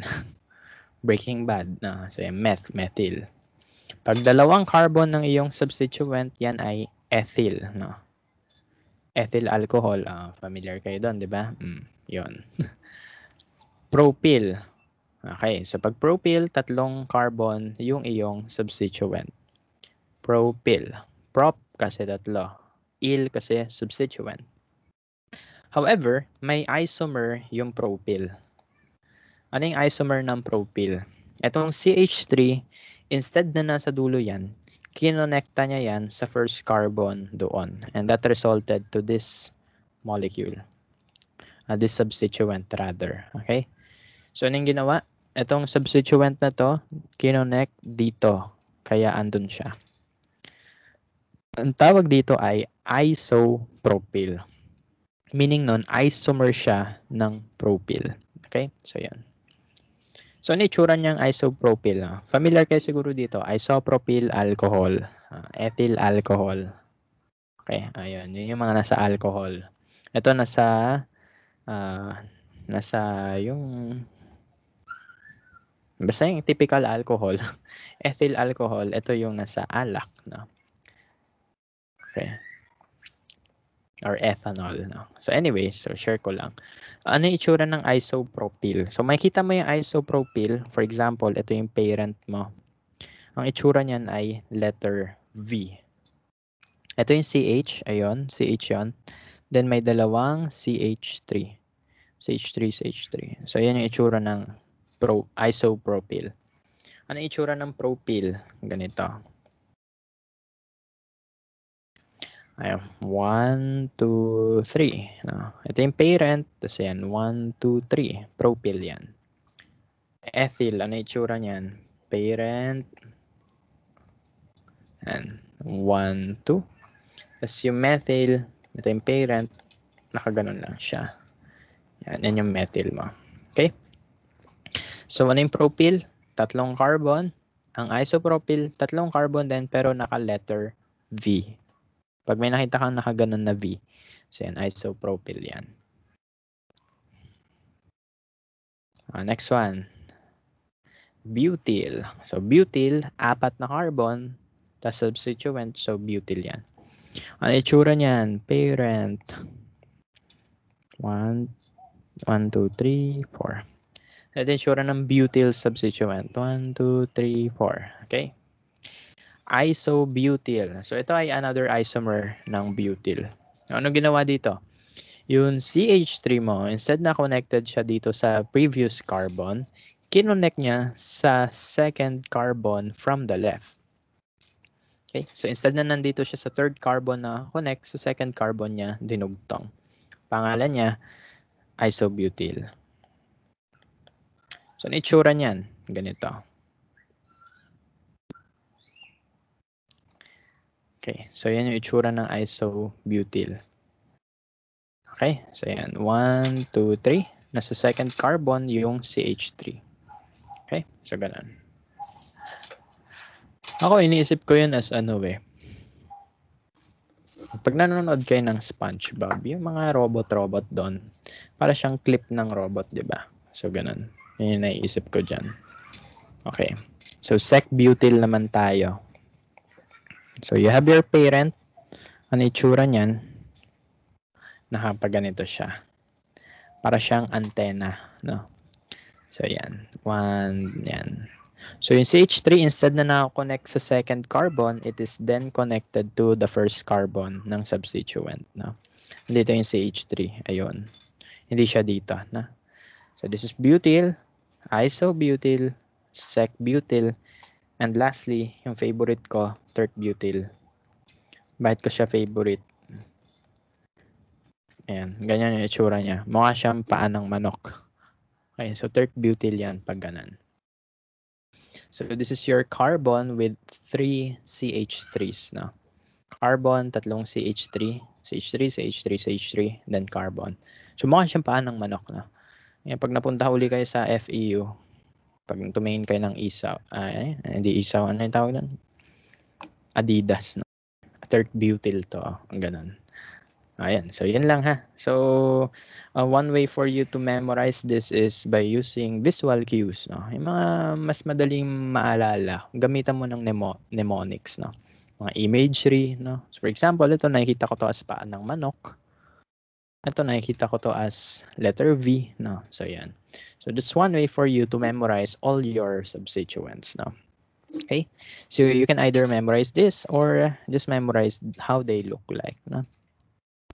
Okay, so ganun. So alam na natin yung pangalan ng ating parent, alam na rin natin yung pangalan ng substituent. Ano yung difference ng parent sa substituent? Ang parent ay may suffix na "-ane", ang substituent ay may suffix na "-il", YL. Okay? Then there are some common names such as isopropyl, isobutyl, sec-butyl, and tert-butyl. Okay? So ngayon, kung mapapansin nyo, ito ay octane, ito ay methyl. So, methyl octane yan. Pero, itong methyl natin, pwedeng nandito yan sa 2, Pwedeng nasa 3, pwedeng nasa 4, nasa 5, nasa 6, nasa 7. So, ano yung problema doon? Pag hindi mo siya nilagyan ng address, no, magiging ano yan, kung saan yan mapupunta. Kapag methyl octane lang yung pangalan niyan, hindi niya alam kung saan yan. No? Hindi mo alam kung saan mo ilalagay yung methyl mo. So, it is important for you to add a locant. Ano yung locant? Yun yung numbers. The locant or the numbers will tell you kung saan ilalagay ang alkyl yung alkyl group mo, yung substituent, okay? So, paano tayo mag-assign ng numbers? Dito tayo. So, in assigning numbers, ganito yung gagawin nyo. You number your parent chain left to right, then right to left. Now, so for example, this is my parent chain. This is my longest chain, 1, 2, 3. So, propane yon. This is my substituent, isang carbon yan. So, methyl yon. Ngayon, saan nakadugtong yung methyl? Yan, mag-number ka. Left to right, right to left. Then, check mo. Saan nakadugtong yung methyl mo? Sa carbon number 2. So, since sa carbon number 2 yan nakakonect, both ways, number 2 siya. So, ang pangalan niya ay 2-methyl propane. Ibig sabihin nun, yung methyl mo nakakonect saan? Sa carbon number 2 ng propane.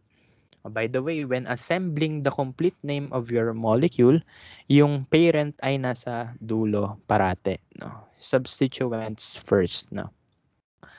Parang ano lang yan, public service. No? Substituent muna bago ang parents. No? So, yan, substituent muna, then your parents. No? And so, 2-methyl propane. Ganito pala yung pagpangalan. No? Unahin mo yung locant, dash, your substituent, followed by your parent. Walang spaces yan. Yung number and yung letter, pag magkatabi sila, lalagyan mo ng dash. 2-methyl propane. Pwede namang small letter to, no? Ewan ko sa book, capital letter niya. Pero pwedeng small letter yan, okay? So that's 2-methyl propane. Okay? Substituent, then parent. Kunwari, ito naman. So let's try to name this one. So this is your longest chain. 1, 2, 3, 4, 5. Pentane. Pent kasi 5 carbons. Ane kasi parent yung 5 carbons. Ang substituent mo ay ito. This is methyl. Okay? So ang question, nasaan ang methyl? Okay. Assign your locants. Number the parent chain from left to right, no? And right to left, no? Then check mo. Ito yung substituent ko. Saan siya nakadugtong? Okay. Pag left to right yung numbering mo, ang kanyang address ay 4. Pag right to left yung numbering mo, ang kanyang address ay 2. Alin ang susundin? Yung lowest, no? Always follow the lowest substituent number or the lowest locant. So instead of naming that 4-methyl pentane, we will instead name it as 2-methyl pentane. Nasaan yung methyl? Second carbon. Okay? Instead of 4. Always the lowest number ang ilalagay. Na? Yun lang. Ito naman. What if you have more than one of the same substituent? No? Kapag may same substituent ka, then it appears more than once. No? Kunwari ito. This is your parent chain. You have your parent chain here, 6 carbon. So hexane yon. Tapos mapapansin mo, may dalawa kang methyl. Ito na yung numbering yan. Sundin na natin to. No? So ito yung numbering niya. 2 and 4. No? Kasi kapag right to left yan, ano magiging combination? Left to right, right to left. No? Pag left to right, 3 and 5 yung number na tong methyl. Pero kapag right to left, 2 and 4. So ano yung lowest? Ito yung 2 and 4. No? Okay? So, we will assign 2 and 4 instead of 3 and 5, no? Okay, so yung methyl mo, nasa carbon number 2 and carbon number 4. Pero since you have dalawang methyl, you have to use Greek prefix, no? For 2. Ano yung Greek prefix for 2? Di. Okay? So, that tells you na may dalawang methyl ka. Dimethyl. Ang tanong, saan nakalagay yung dimethyl? Saan nakalagay yung dalawang methyl? Sa carbon number 2 and 4. Okay, so the name of this compound would be 2, 4 dash dimethyl hexane. Not 3, 5 dimethyl hexane ha. Bakit? Kasi yung 3 and 5, big number yon as compared to 2 and 4. Again, pwede to small letter. Pwede yan small letter. Bakit di? Dalawa kasi yung methyl. Paano kung tatlo? E di tri. Pag apat, e di tetra. No? So, ganun lang. Ano pa mapapansin nyo? When you have the same substituent, no, kailangan may comma between their locants, no. Kailangan may comma 'yan. Okay? Kasi kapag nilagay mo 2, 4, baka mag-isipin nila 24 'yan, no. So kailangan lagyan mo ng comma. Pag number and number yung magkatabi, two different numbers, you have to place a comma. Then kapag number and letter yung magkatabi, you have to place a dash, no. So that will be 2, 4 dash dimethylhexane. Again, no spaces. Okay. Next rule. If there are two or more different substituents na, kunwari you have two different substituents. Kalang. 7, 6. Okay. So if you have two or more different substituents, you have to arrange them alphabetically. No? Alphabetical yung arrangement ng substituent mo. Okay. So let's have this for example. Ito. So may methyl and may ethyl. Ethyl, dalawang carbon eh. So ethyl. Methyl, ethyl. Tapos ang parent chain ay heptane. 7 carbons. Tignan natin yung locant ng ating substituents. Ano mapapansin mo? Left to right, right to left, parehas yung number combination. 3 and 5. Ngayon, sino yung bibigyan mo ng lowest number? Pag ganyan yung case, no? Kapag parehas yung combination ng number, ibigay mo yung lowest number kanino? Kung sino yung mauuna alphabetically. Okay, sino ba mauuna alphabetically? Ethyl or methyl? Of course, yung ethyl, no? Kasi A, B, C, D, E. Nasaan yung M? Nasa element of P, di ba? So, nasa dulo pa yung banda. So, I will instead give my ethyl a locant 3. Then, yung methyl ko would be 5. For the reason na yung alphabetical order, yung sinunod ko, kasi parehas lang sila ng locant number. Left to right, right to left, same yung combination. So, kapag ganun, bigyan mo ng lowest number ang mauuna alphabetically. Okay?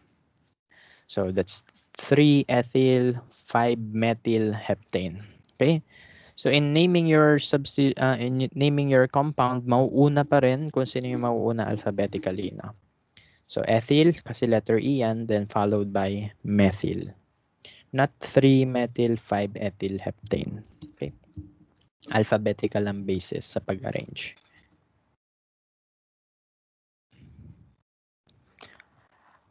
Now, what if ganito naman? Kunwari, meron tayong prefixes such as di, tri, tetra. Then we have the hyphenated prefixes sec and tert. Do we have to include them sa alphabetization? Sa pag-alphabetize? No. So whenever we have prefixes na Greek such as di, tri, tetra, penta, wag mo sila isasama sa pag-alphabetize. Ano yung kailangan mo? Yung meth, yung eth, yung prop, no? So sila yung i-arrange mo alphabetically, hindi yung di, tri, tetra. And also, If you have a hyphenated prefix na sec and tert, especially for butyl, yung sec butyl and tert butyl, hindi mo ibe-base yung arrangement sa kung sino yung sec, sino yung tert, no? So, hindi mo sila isasama. Bakit? Hindi kasi dapat sila kasama. Yung butyl yung papansinin nyo, not the sec, hindi rin yung tert. Okay? So, yung butyl yung papansinin natin. So, for example, we have this one. We have 2-methyl, so magiging dimethyl yan, and ethyl. So, ang proper naming niyan would be 4-ethyl 2,2-dimethyl hexane. No? Okay, bakit nauna yung ethyl kaysa sa methyl? Okay, kasi letter E yan. Pangalawa, hindi natin papansinin yung D, yung di. No? Kasi kapag pinansin nyo yung di, ano yung uunahin nyo? A, B, C, D. Baka unahin nyo, 2,2 dimethyl. No? Baka ganito yung gawin nyo. Kasi sabi nyo, uy, nauna po yung letter D kaysa sa E. Hindi. No? Hindi mo papansinin yan. Yung methyl yung papansinin mo. Okay? So, ganun lang. Yun lang. So, I think, yun na yun. Okay? So, yun na yung ating mga rules. No? They are posted here naman sa PowerPoint. And ngayon, magpa-practice na tayo. Medyo malapit na tayo matapos, don't worry. Siguro mga 1. Mahaba talaga lesson natin eh. Ganun talaga. Brain ko lang to ha. Pagpa-practice tayo ng naming.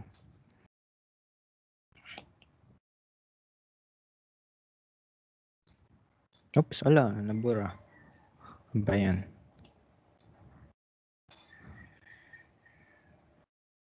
Ano yun? Nabrain ko lang itong mga to.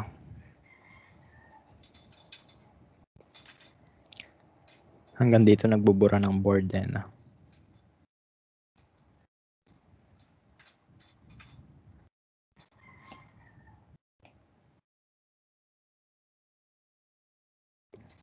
Okay, so yan. So magne-naming tayo ha.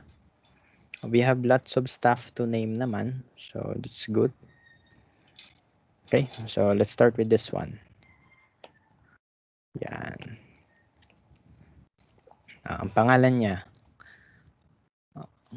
Hindi mo siya pwede pangalanan Pedro. Hindi pwede kasi may proper way of naming them. How do we name compounds again? So, in naming compounds, number 1, identify the parent and the substituent. Alapin mo yung longest chain. Ayan yung longest chain. No? Pwede rin naman yung nandito sa baba. No? Kasi 4 carbons pa rin yan. 1, 2, 3, 4. 1, 2, 3, 4. So, this will be my parent chain. Ano pangalan ng magulang niya? Siya si 4 na carbon, bute. Tapos ano yung suffix kapag parent? Ane, butane. Okay, so pangalan niya, butane. After naming your parent, pangalanan mo ang substituent, yung nakadugtong sa parent. So ito yung aking substituent, yan ay isang carbon. Ano pangalan nun? Methyl. Methyl. Bakit meth? Kasi isang carbon. Il kasi substituent. Methyl. Anong kulang? Number, yung locant, no? Focus tayo dito. Number rin natin, left to right, then right to left. Okay, so yan, na-numberan natin. Left to right to left. Focus kay substituent. Ano yung lowest number? 3 or 2? Hindi, of course, yung 2. No? So that means my locant for my substituent will be 2. So ang pangalan niya ay 2-methyl butane. Okay, so yan yung pangalan niya. Pwede nyo i-screenshot yan. No? So ganun yung pag-name. No? So identify your parent chain, the longest chain. It will have a suffix ane. Identify your substituent. It will have a suffix il. Then, assign a locant. Lagay mo yung number. Left to right to left. Give the lowest number. Okay? So, ganun. So, that's 2-methyl butane. Next one. Identify the longest chain. Sige. Is this the longest chain? 1, 2, 3, 4. Hindi. 4 lang yan. Is this the longest chain? 1, 2, 3, 4, 5. O, yan yung longest, no? 5 eh. Ayusin ko lang yung highlight. So, 5 carbon yan. So, this will be my parent, no? Ano yung prefix kapag 5? Pent. Then, since yan ay parent, ang suffix niya ay ane. Pentane. Next one, substituent. Substituent. Ano yung mga nakadugtong sa parent? I have a methyl, another methyl. So, ilang methyl meron ako? 2. So, I will call it dimethyl. Okay? Dimethyl. 2 kasi yung methyl ko. Ano yung kulang? Locant number.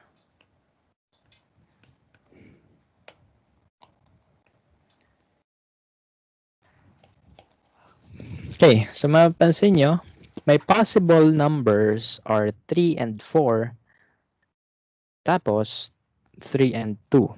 Ano yung lowest? And of course, yung naka-green. 3 and 2 yung aking susundan, no? So, yun yung lowest number eh. So, that will be 2, 3 dash dimethyl. Okay? So, ganun gagawin niya. So, 2, 3, 2, and 3 dash dimethyl. Pag dalawang numbers magkatabi, may comma. Pag number and letter ang magkatabi, may dash. Okay? So, anong complete name niya? 2, 3 dimethyl pentane. So, yan yung complete name niya. 2, 3 dimethyl pentane. Screenshot nyo yan. Pwede naman. Next one. Ito, mukhang challenging. Itong molecule na to. Identify the longest chain.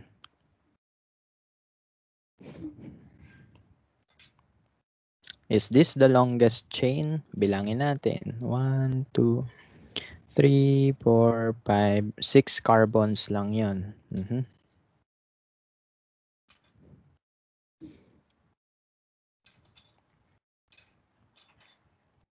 Is this my longest chain? 1, 2, 3, 4, 5, 6, 7. Oh, 7 to. Mas mahaba to, no? So, that will be my parent chain. 6 yung kanina. Ito, 7. So, ano yung prefix kapag 6? Hept. And then suffix ay ane. Heptane. Kasi parent, kaya ane. No? Next one, substituents. With S na, ang dami na eh. Ano yung mga substituent ko?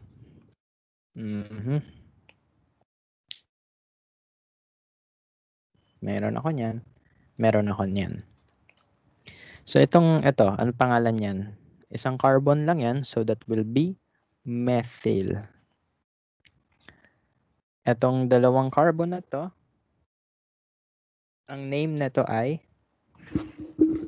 ano yung magiging name niya? Ethyl. So, ethyl yan. So, I have methyl, ethyl, then, ano to?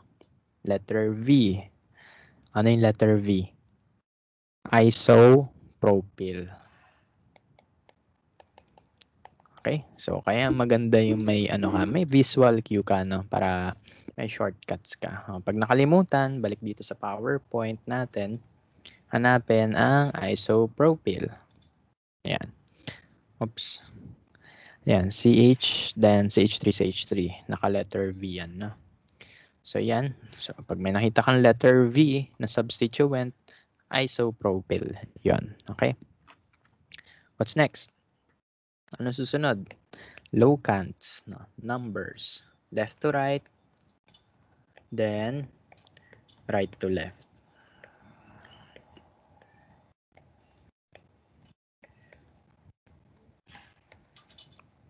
Sulat ko yung numbers nila pag yung red yung gagamitin ko. So this will be 3, this will be 4, 6, ito ay 5, 4, then 2. Which is better? Anong combination yung better?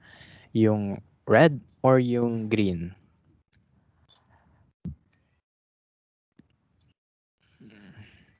Siyempre yung green.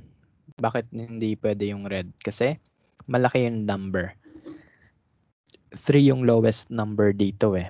Samantala kapag green, 2 yung lowest number. So we will use the green one. No?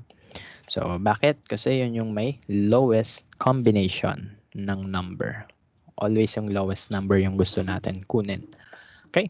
So then, okay, so I have many substituents. Paano ko sila i-arrange? Alphabetically.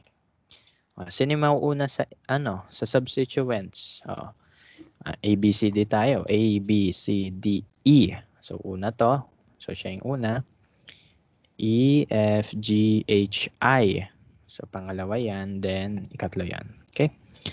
Bakit kasama sir yung ISO? Kasama talaga yan. Ano yung hindi kasama? Ano yung hindi sinasama sa prefix? Yung di, yung tri, yung tetra, so on and so forth. Tapos yung sec, and then yung but. Yung ISO, okay yan. Okay? Kasama yan sa counting, sa alphabetization. Okay? So yan. So ibig sabihin, unahin natin yung ethyl. So that will be 5-ethyl.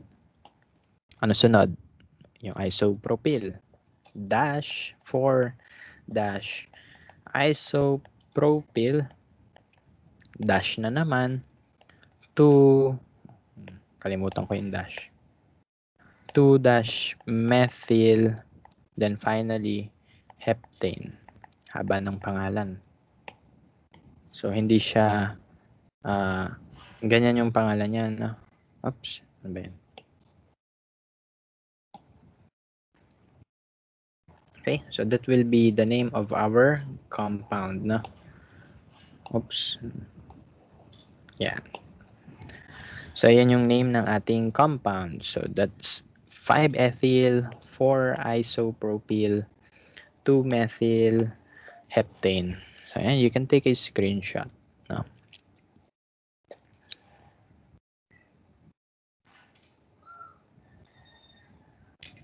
Okay. Last one. Marami pang pwede sagutan dito ha. Pero iwan ko na yung iba sa inyo. Ito. Sagutan natin to. Pangalanan natin siya. So let's identify the longest chain. Is this the longest chain? Bilangin natin. 1, 2, 3, 4, 5 carbons. Is this the longest chain?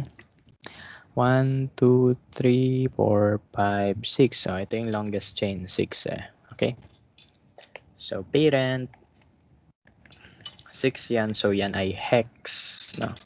Then, the suffix ane kasi parent yan. Substituents. May dalawa tayong substituent. Yun ay, methyl. Then, yung nasa baba ay, letter V yan, isopropyl. Okay? Ganun lang ha. Kailangan nakikita nyo na yung mga shortcuts. Numbering. Obviously, hindi na ako magra-right to left. Ang layo eh. Pag right to left yan, 1, 2, 3, 4. Pang-apat pa, no? Pag left to right yan, 1, 2. Okay, so I will choose the left to right na. 2-methyl, 3-isopropyl hexane. Alphabetize natin. A, B, C, D, E, F, G, H, I. So, una yung I. 3, isopropyl dash 2 methyl hexane. So, this will be the name of our compound. Ganun lang, no? So, that's how you name your compound, no? Siguro last one. Ayun, sige, screenshot. Ay, teka lang. Lagyan natin ng number para makita niya.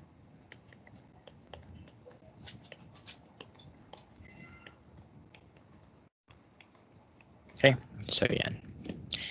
Screenshot. Okay, so next one. Okay, next one naman. Ibahin natin. From the name itself, mula sa name, gagawa tayo ng structure. Isa lang sasagutan ko. Kayo na bahala sa iba. Practicein nyo. Okay? So, narito itong letter A. 2, 2,4 trimethylhexane. Wala pa na yan. Okay. So, yung hexane, itong nasa dulo, that is your parent. Yun yung idodrawing mo muna. Okay? Hexane. 1, 2, 3, 4, 5, 6. That's my parent, hexane. Tapos, mag-assign ka ng number.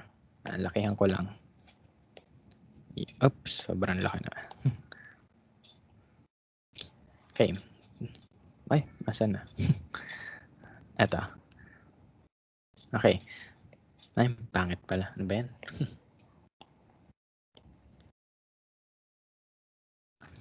Tama ba? 1, 2, 3, 4, 5, 6. Okay. So, yan. So, idodraw mo muna yung parent chain. Hexane yung nasa dulo. So, ibig sabihin, 6 carbon yung parent chain mo. 1, 2, 3, 4, 5, 6. Tapos ngayon, ilalagay mo na yung substituent mo. Okay. So, paglalagay ng substituent, any. Kahit saan ka mag-start ng number. Pwedeng right to left, pwedeng left to right. Pero usually, left to right yung counting, no?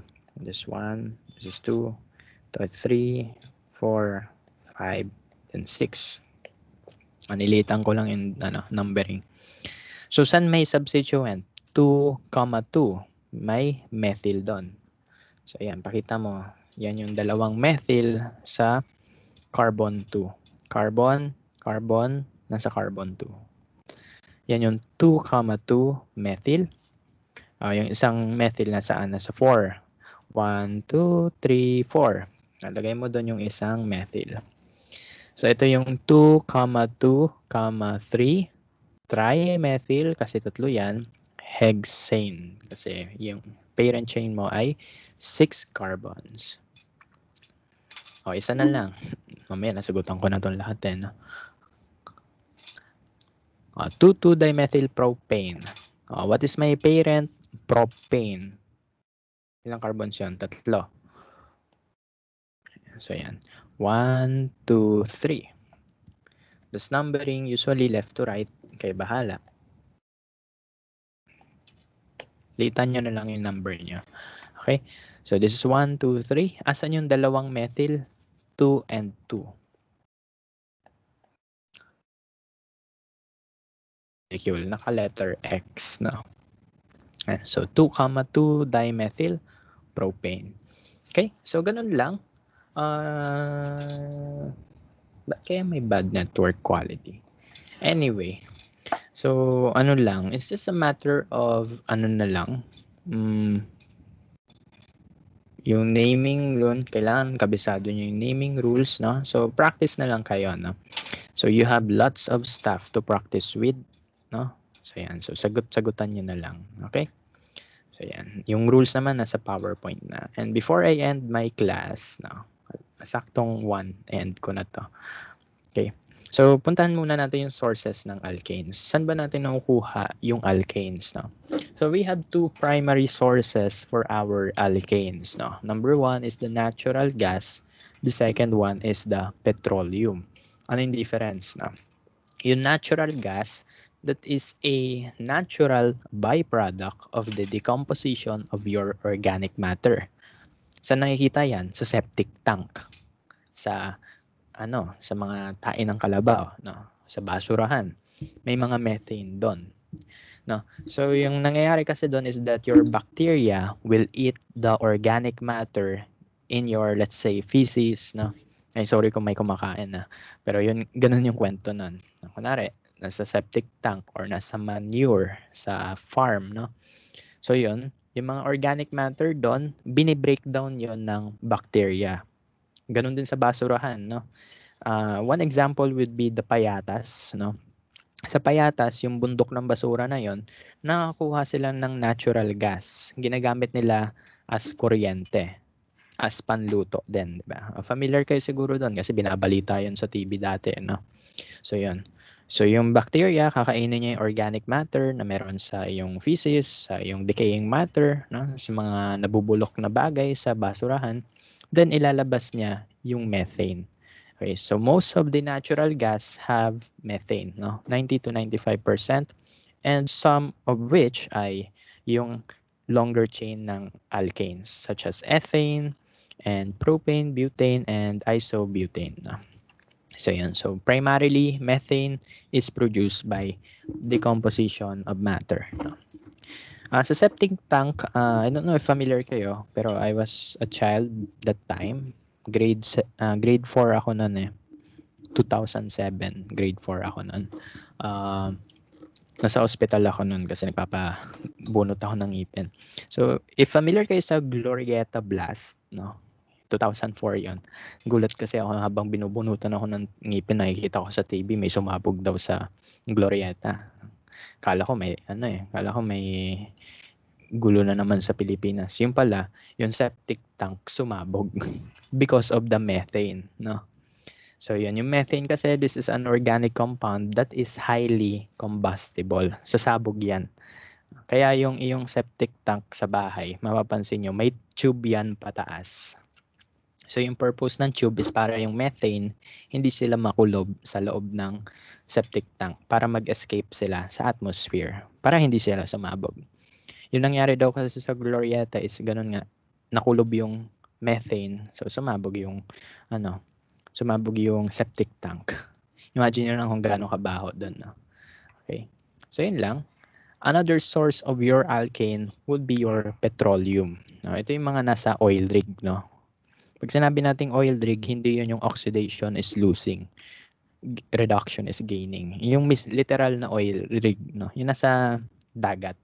So, for example, yung Malampaya, yung mga nasa Gulf of Mexico, yung mga oil rigs doon. So, ginagawa doon, pinupull out nila yung mga organic compounds from the surface, beneath the surface of the ocean. No? So, saan galing yung mga organic compounds na yon? Sa mga namatay na dinosaurs, no? Mga namatay na marine animals and plants, no? Etc. etc. So, yun. So, kinukuha nila yung oil na yon, then sineseparate nila yung mga hydrocarbons doon using the concept of the fractional distillation. Anong intermolecular force meron ang ating alkanes? Biglang ganun, no? Ang carbon-hydrogen bond ay non-polar. Ang carbon-carbon bond ay non-polar. So, ibig sabihin, it is only capable of doing London dispersion forces. Important yon. Ano yung concept ng London dispersion forces? Ang concept is that the more atoms you have, the more electrons you have, the more interactions they will have. No? Ibig sabihin, mas malakas yung intermolecular force kapag mas maraming atoms. No? Yung ating alkanes, dumadami yung atoms niyan. No? Merong onting atoms such as methane, isang carbon atom lang yon. Tapos, we have several versions of alkanes, diba? Such as octane, yun nasa gasolina, 8 carbons yon.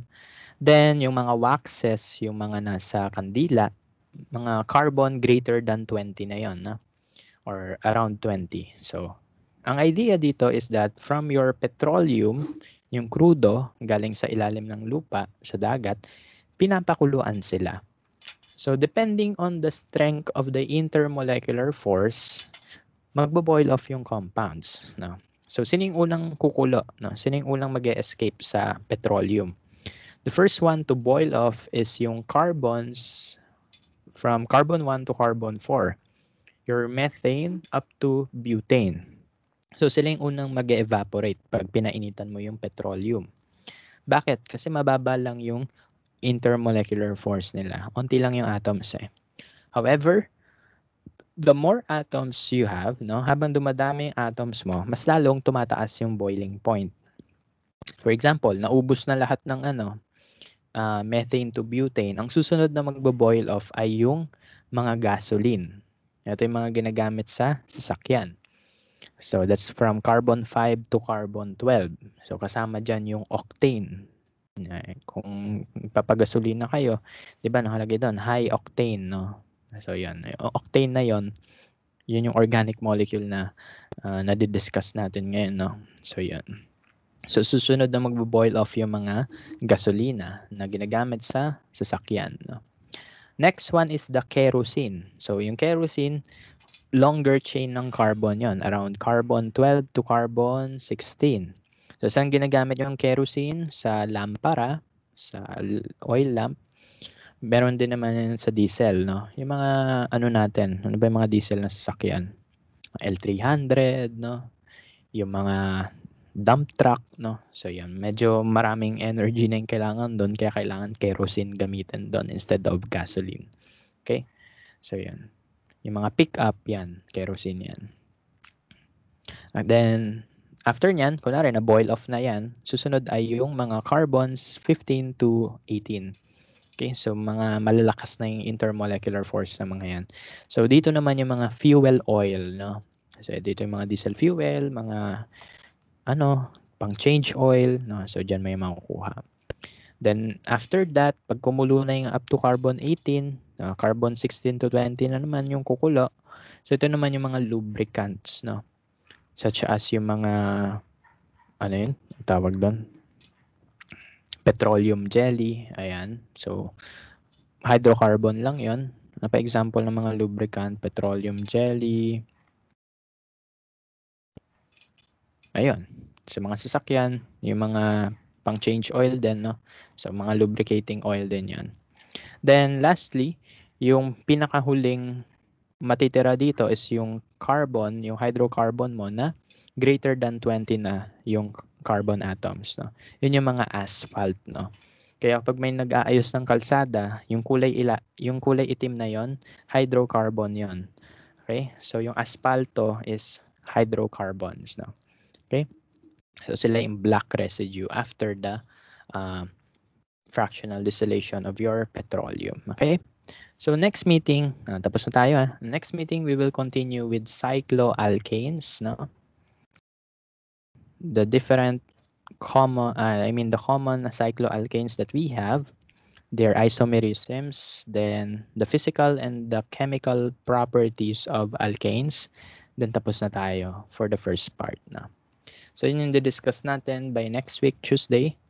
And by Friday next week, alkenes and alkynes naman, no? So make sure to study in advance na lang, no? So punta lang kayo ng Canvas. Punta kayo ng Canvas.